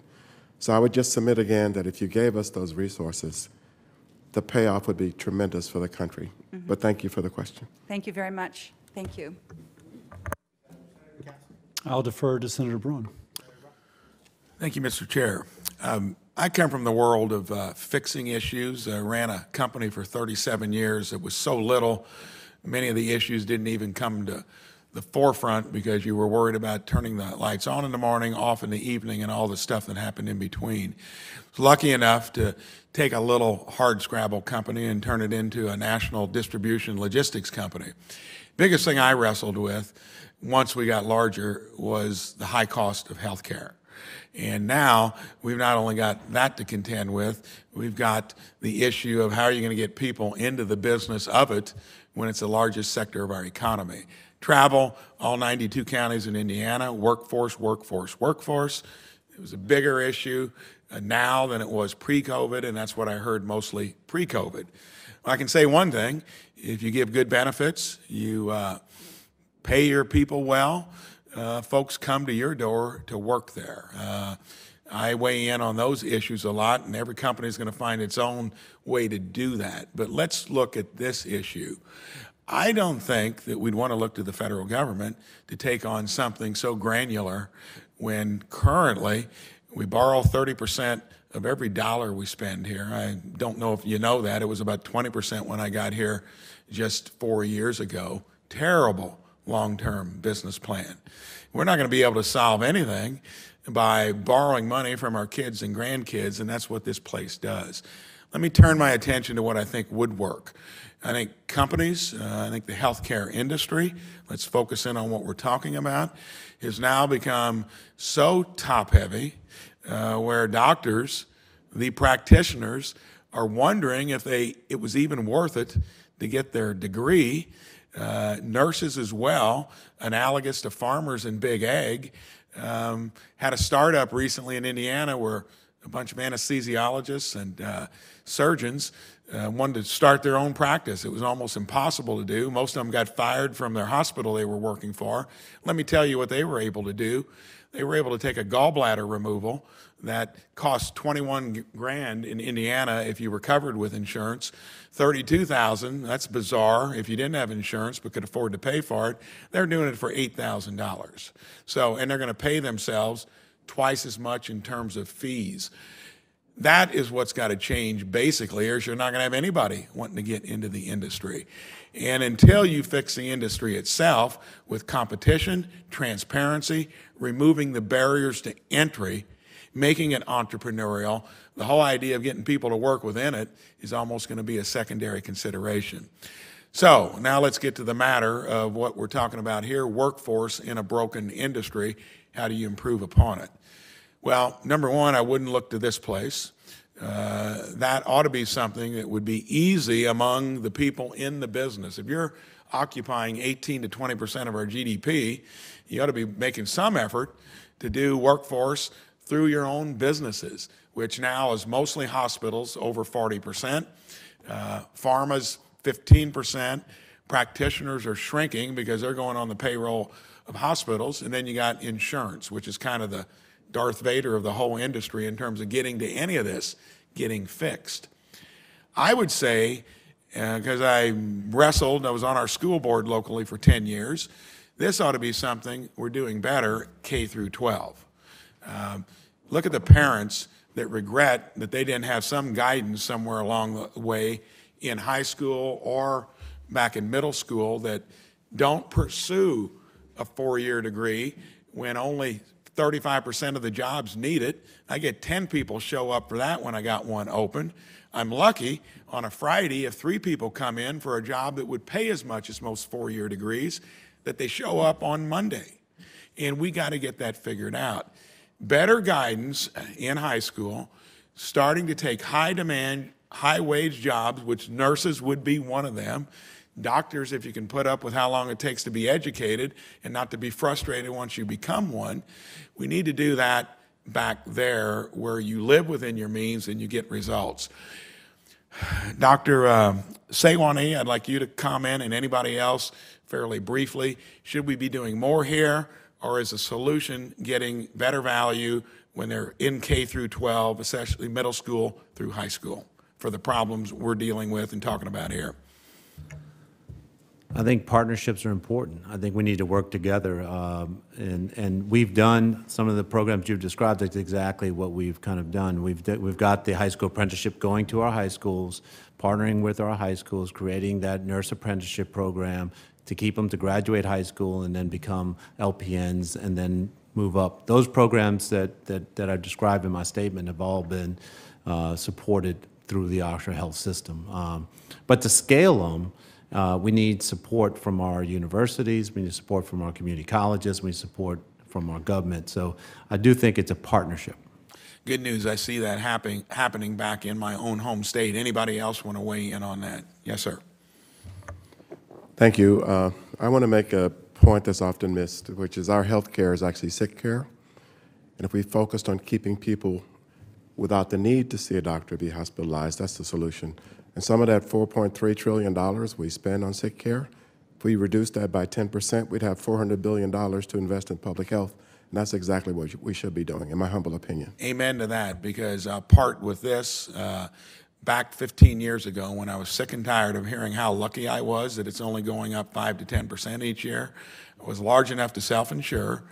I found out they were making 25% profit margins on the plan I had in place, and the insurance companies told me just what you said. Ounce of prevention worth a pound of cure. Avoid the business we're in. I took it to heart, paid for 100% of wellness, skin in the game from $1. We have not had a premium increase in 15 years, and I got a healthier profile of employees. Thank you. Okay. Thank you very much, Senator Brunn. If you see people running in and out, it's not lack of interest, it's a vote on the floor. Senator Lujan. Thank you, Mr. Chairman. I want to thank everyone for being here today as well. In rural areas like New Mexico, primary care providers serve as vital lifelines for all healthcare needs. That's why the Project ECHO model, which was developed at the University of New Mexico by Dr. Sanjeev Arora, is so critical. Dr. Herbert, Project ECHO, as you know from the University of New England, Maine's own effort, is a telementoring model that gives healthcare providers access to the tools and mentoring they need to treat complex medical cases. Project ECHO was found to be effective at equipping primary rural providers to screen for skin cancer when patients don't have access to dermatologists. That's just one example. Dr. Herbert, as we work to address the shortage of healthcare providers in rural areas, how can we better utilize and innovate models like Project ECHO to expand access to life-saving medical care? Excellent question. Thank you very much. And we do have a Project ECHO project at our university as well. So I appreciate the question. I think it touches on a number of issues. First of all, the importance of prevention that we were just talking about, early assessment and intervention of problems, training primary care professionals to stretch their scope of practice. So earlier today we were talking about scope of practice laws that are overly limiting in terms of what primary care can do. So universities have a role in making sure, not just in training new students, but in providing continuing education and professional development for existing providers, using tools like Project ECHO, but also other kinds of continuing education tools to make sure that our primary care workers, physicians and others are equipped to address a broader range of concerns, because there's no way in a rural state we're going to be able to place highly trained specialists of every kind in every community.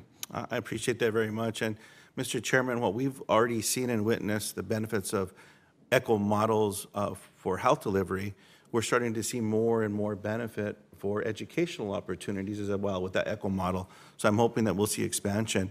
Dr. Hildreth, this will be for you, sir. Despite the growing need for behavioral health services, the behavioral health workforce has unfortunately been hemorrhaging workers. More than 122 million Americans and 65% of New Mexicans live in areas with mental health professional shortages.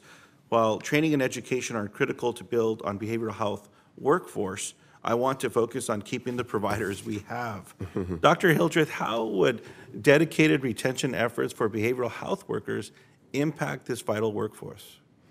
I think the retention is a really important part of our strategy, but I would also say that giving more training in behavioral health to primary care physicians who are at the front lines of this, we're not going to be able to train enough psychiatrists to solve this problem. But by bolstering the training of primary care doctors in behavioral health, that's going to be a big part of the solution. And again, one of the things I worry about is they play such an important role in our healthcare system, but they're, to me, underpaid for what they do, because they're the front line in bringing down the costs.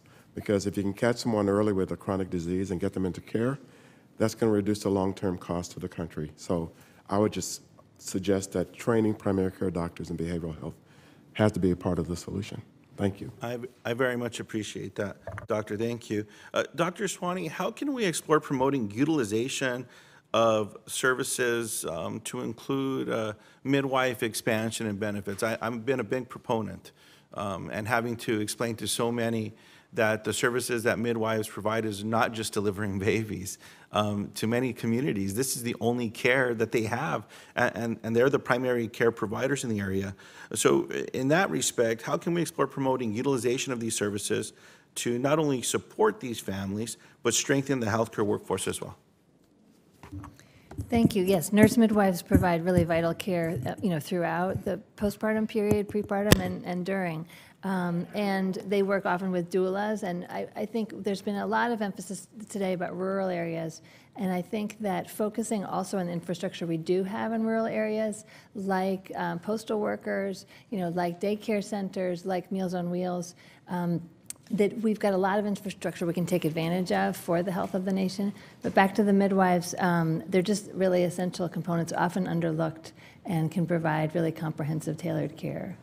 I appreciate that response. And Mr. Chairman, in my closing time, Senator Murkowski was asking some questions around EMS providers as well, which I very much appreciate the attention there. As some of you may know, I survived a stroke a year ago. My sister, who took me to the hospital from a rural community, 30 minutes or so away from Santa Fe, to where I live, had the foresight to stop at a local fire department because they were washing vehicles as she was passing by. That was 5 minutes from my home. Those EMS providers provided incredible care to me, immediately being able to provide stabilization, and I know communicating with that emergency room before I arrived. Had it not been for them, I don't know that I would be here today. So I hope that we will see more support and attention with this kind of service, and especially acknowledging some local governments and communities across the country, their budgets don't allow for that kind of investment. So I thank you for that as well. Well, thank you, Senator. And I did mention that in my opening remarks, and we're going to get back to that. Senator Cassidy has been a true gentleman, scholar, gentleman, allowing his colleagues to go before him. Senator Cassidy. Yes, and I have lots of questions, but even though I'm last, limited time, so I'll go a little rapid fire. It's been a fantastic panel, by the way. I don't know if we've ever seen this much kind of participation from members, and congrats to the chair. I think it's just gone very well, and you've all been really good. Dr. Szanton, happy Mardi Gras to all of those who are not as blessed as you and I to live in New Orleans and for this upcoming weekend. We've got to do something relatively quickly. Facilities for HBCUs, nursing, the pipeline, it's actually kind of okay, it finally gets there. One of the things that I've been thinking about how we could initially, boom, have an impact, aside from immigration change, which would be huge. Dr. Szanton, you mentioned the press of people coming to ERs and even the violence associated with. And I've read that we have an absence of medication-assisted therapy clinics. I'm assuming that a fair number of people coming to ERs, and Dr. Hildreth, you're in an urban area as well. Oh my gosh, Dr. Szanton, oh my gosh, that if we had effective MAT in which we were keeping people from coming to the ER because they were less likely to be in overdose or withdrawal, that could be something that could be relatively quickly implemented to have a relatively rapid response. Dr. Szanton? Senator Cass, thank you for that question. Look, I couldn't agree more. I think those are critical and important. I think it goes beyond just the medication assistance therapies programs. There's other interventions, like it was mentioned, digital medicine, digital monitoring, but there's actually digital management programs, digital hypertension, digital diabetes. We did a pilot in 3,000 Medicaid patients in rural areas where we managed their diabetes or their hypertension through the digital program. And we showed in 1 year in a Medicaid population, decreased hospitalizations, decreased ER visits. So I think you're right, Senator Cassidy. We need to move care into the community to prevent the ER visits. That's been a theme from all of you. Dr. Staiger, I have been just chomping at the bit to ask you this question. You ready? The sophistication of your research, you say that the pass rate of licensing exam is down. Now, you've done some sort of multivariate analysis. Is it who's less likely to pass? Is it the online school? Is it the for-profit school? Is it the person who graduated during the pandemic? Is it poor preparation prior to coming to school? What are the variables that can be affected? So we're working on that, and I don't have good answers come on. Yet. But I have some answers. The people who are not passing the licensure exam are people who were in nursing school during the pandemic. And all belief is that it was the, So that cuts across your institution. Johns Hopkins all the way to your community college. Well, I can't say Johns Hopkins specifically, but they are seeing it across the board in terms of the declining path. Let me ask you then, online nursing instruction, which I'll come back to you, ma'am. Online nursing instruction, I mean, I'm a by-the-bedside person. And your quote, I'll steal it, Dr. Hildreth, I'll attribute it the first time, but then after that, I'll just forget you. Speaking to 100 people is a great way to teach, but a bad way to learn. So online seems like a great way to teach, but a bad way to learn for nursing skills. Am I right or am I wrong? Well, I think the challenge has been particularly for clinical skills, right? Yes. That bedside skills. And the exam, and it's changing in April, focuses increasingly on clinical skills and clinical experience for the nurse licensure exam. So that is becoming, the belief is that the pass rate's going to get much worse this year, this next year because of that. Because there's been lack of preparation for clinical. Lack of the so let me move on. Experience Dr. with the Szanton, patients. I suspect you're chomping at the bit. Now, I endorse what Marshall said. the woman or the man that goes to the community college, I think is probably more likely to stay in her community. And I will just say from my personal experience as a physician, certificate nurses, the one that I worked with for 30 years, she was just fantastic. There's a clear bias towards BSNs, but it seems more expensive. It seems a longer pipeline to get them out. And again, as he says, there may be a predisposition for those folks to stay where they were trained at the university town as opposed to their community. So we got a couple things to throw before you. One, what about that, the Marshall issue? Dr. Staiger, what about this kind of clinical skills gap? And what should we be thinking about in terms of online training and what I would intuitively think would make them less prepared? Thank you very much for those questions. About the online training, so at Johns Hopkins, I can't speak for all nursing schools, but at Johns Hopkins, when we talk about an online program, what they mean is that some of the didactic portion, when you're learning about pathophysiology and you're learning about how the heart works, and that can be online in modules. But they come to campus multiple times a year, and they have clinical experiences wherever they are. There's, at least at Johns Hopkins, there's no such thing as online-only nursing program. To your point, that wouldn't make sense. Do I know that there's some online-only classes? Do I know that? Some universities all do 100% online. Dr. Staiger, do you know that? There's required. There's during the pandemic, and there was typically no, right? They all. Well, so for example, at Johns Hopkins, March 2020, everything shut down briefly. Exactly. We pivoted quickly, and people were back doing clinical hours. Sometimes they were more out in the community than in the hospital, for example, but people got really hands-on clinical experiences during the pandemic. I want to just mention about the RN. I wouldn't call it a bias, respectfully, towards RN, BSN education. That there's decades of evidence, and I'm sure you could back me up, showing that health systems that have a higher proportion of BSNs have better health outcomes for the patients. Of course, you need a team of all different kinds of people, but there's a lot of evidence that we'd be happy to share over time about that need for the BSNs as now, well. if the choice is between the marginal increase in an outcome, which again, you'd want a multivariate analysis to look at that, as opposed to having a shortage of nurses, which would be more impactful? More nurses or more of them being BSNs? Yeah, nurses first, right? Then skills, then upskilling. And the evidence, National Academy of Medicine came out and this was their recommendation, so I won't argue with that. It's not perfect evidence, but it's good evidence. I think the key to the associate degree nurses is it's the entry and the career steps. It's a way for people to get in with 2 years, but then have a career ahead of them where they can get trained up to be a bachelor's nurse, and the key is facilitating that. That's how you get people to enter at these lower wage jobs, is they see the career ahead. So with the upskill, can I have one more question? Dr. Hildreth, you alluded to, Dr. Szanton spoke of specifically, that if we address the burden of chronic disease, we can decrease our utilization. Dr. Seoane mentioned an innovative program in terms of digital health. We're going to have some hearings on pharmaceuticals, but whatever we say about pharmaceuticals, they've been incredibly innovative.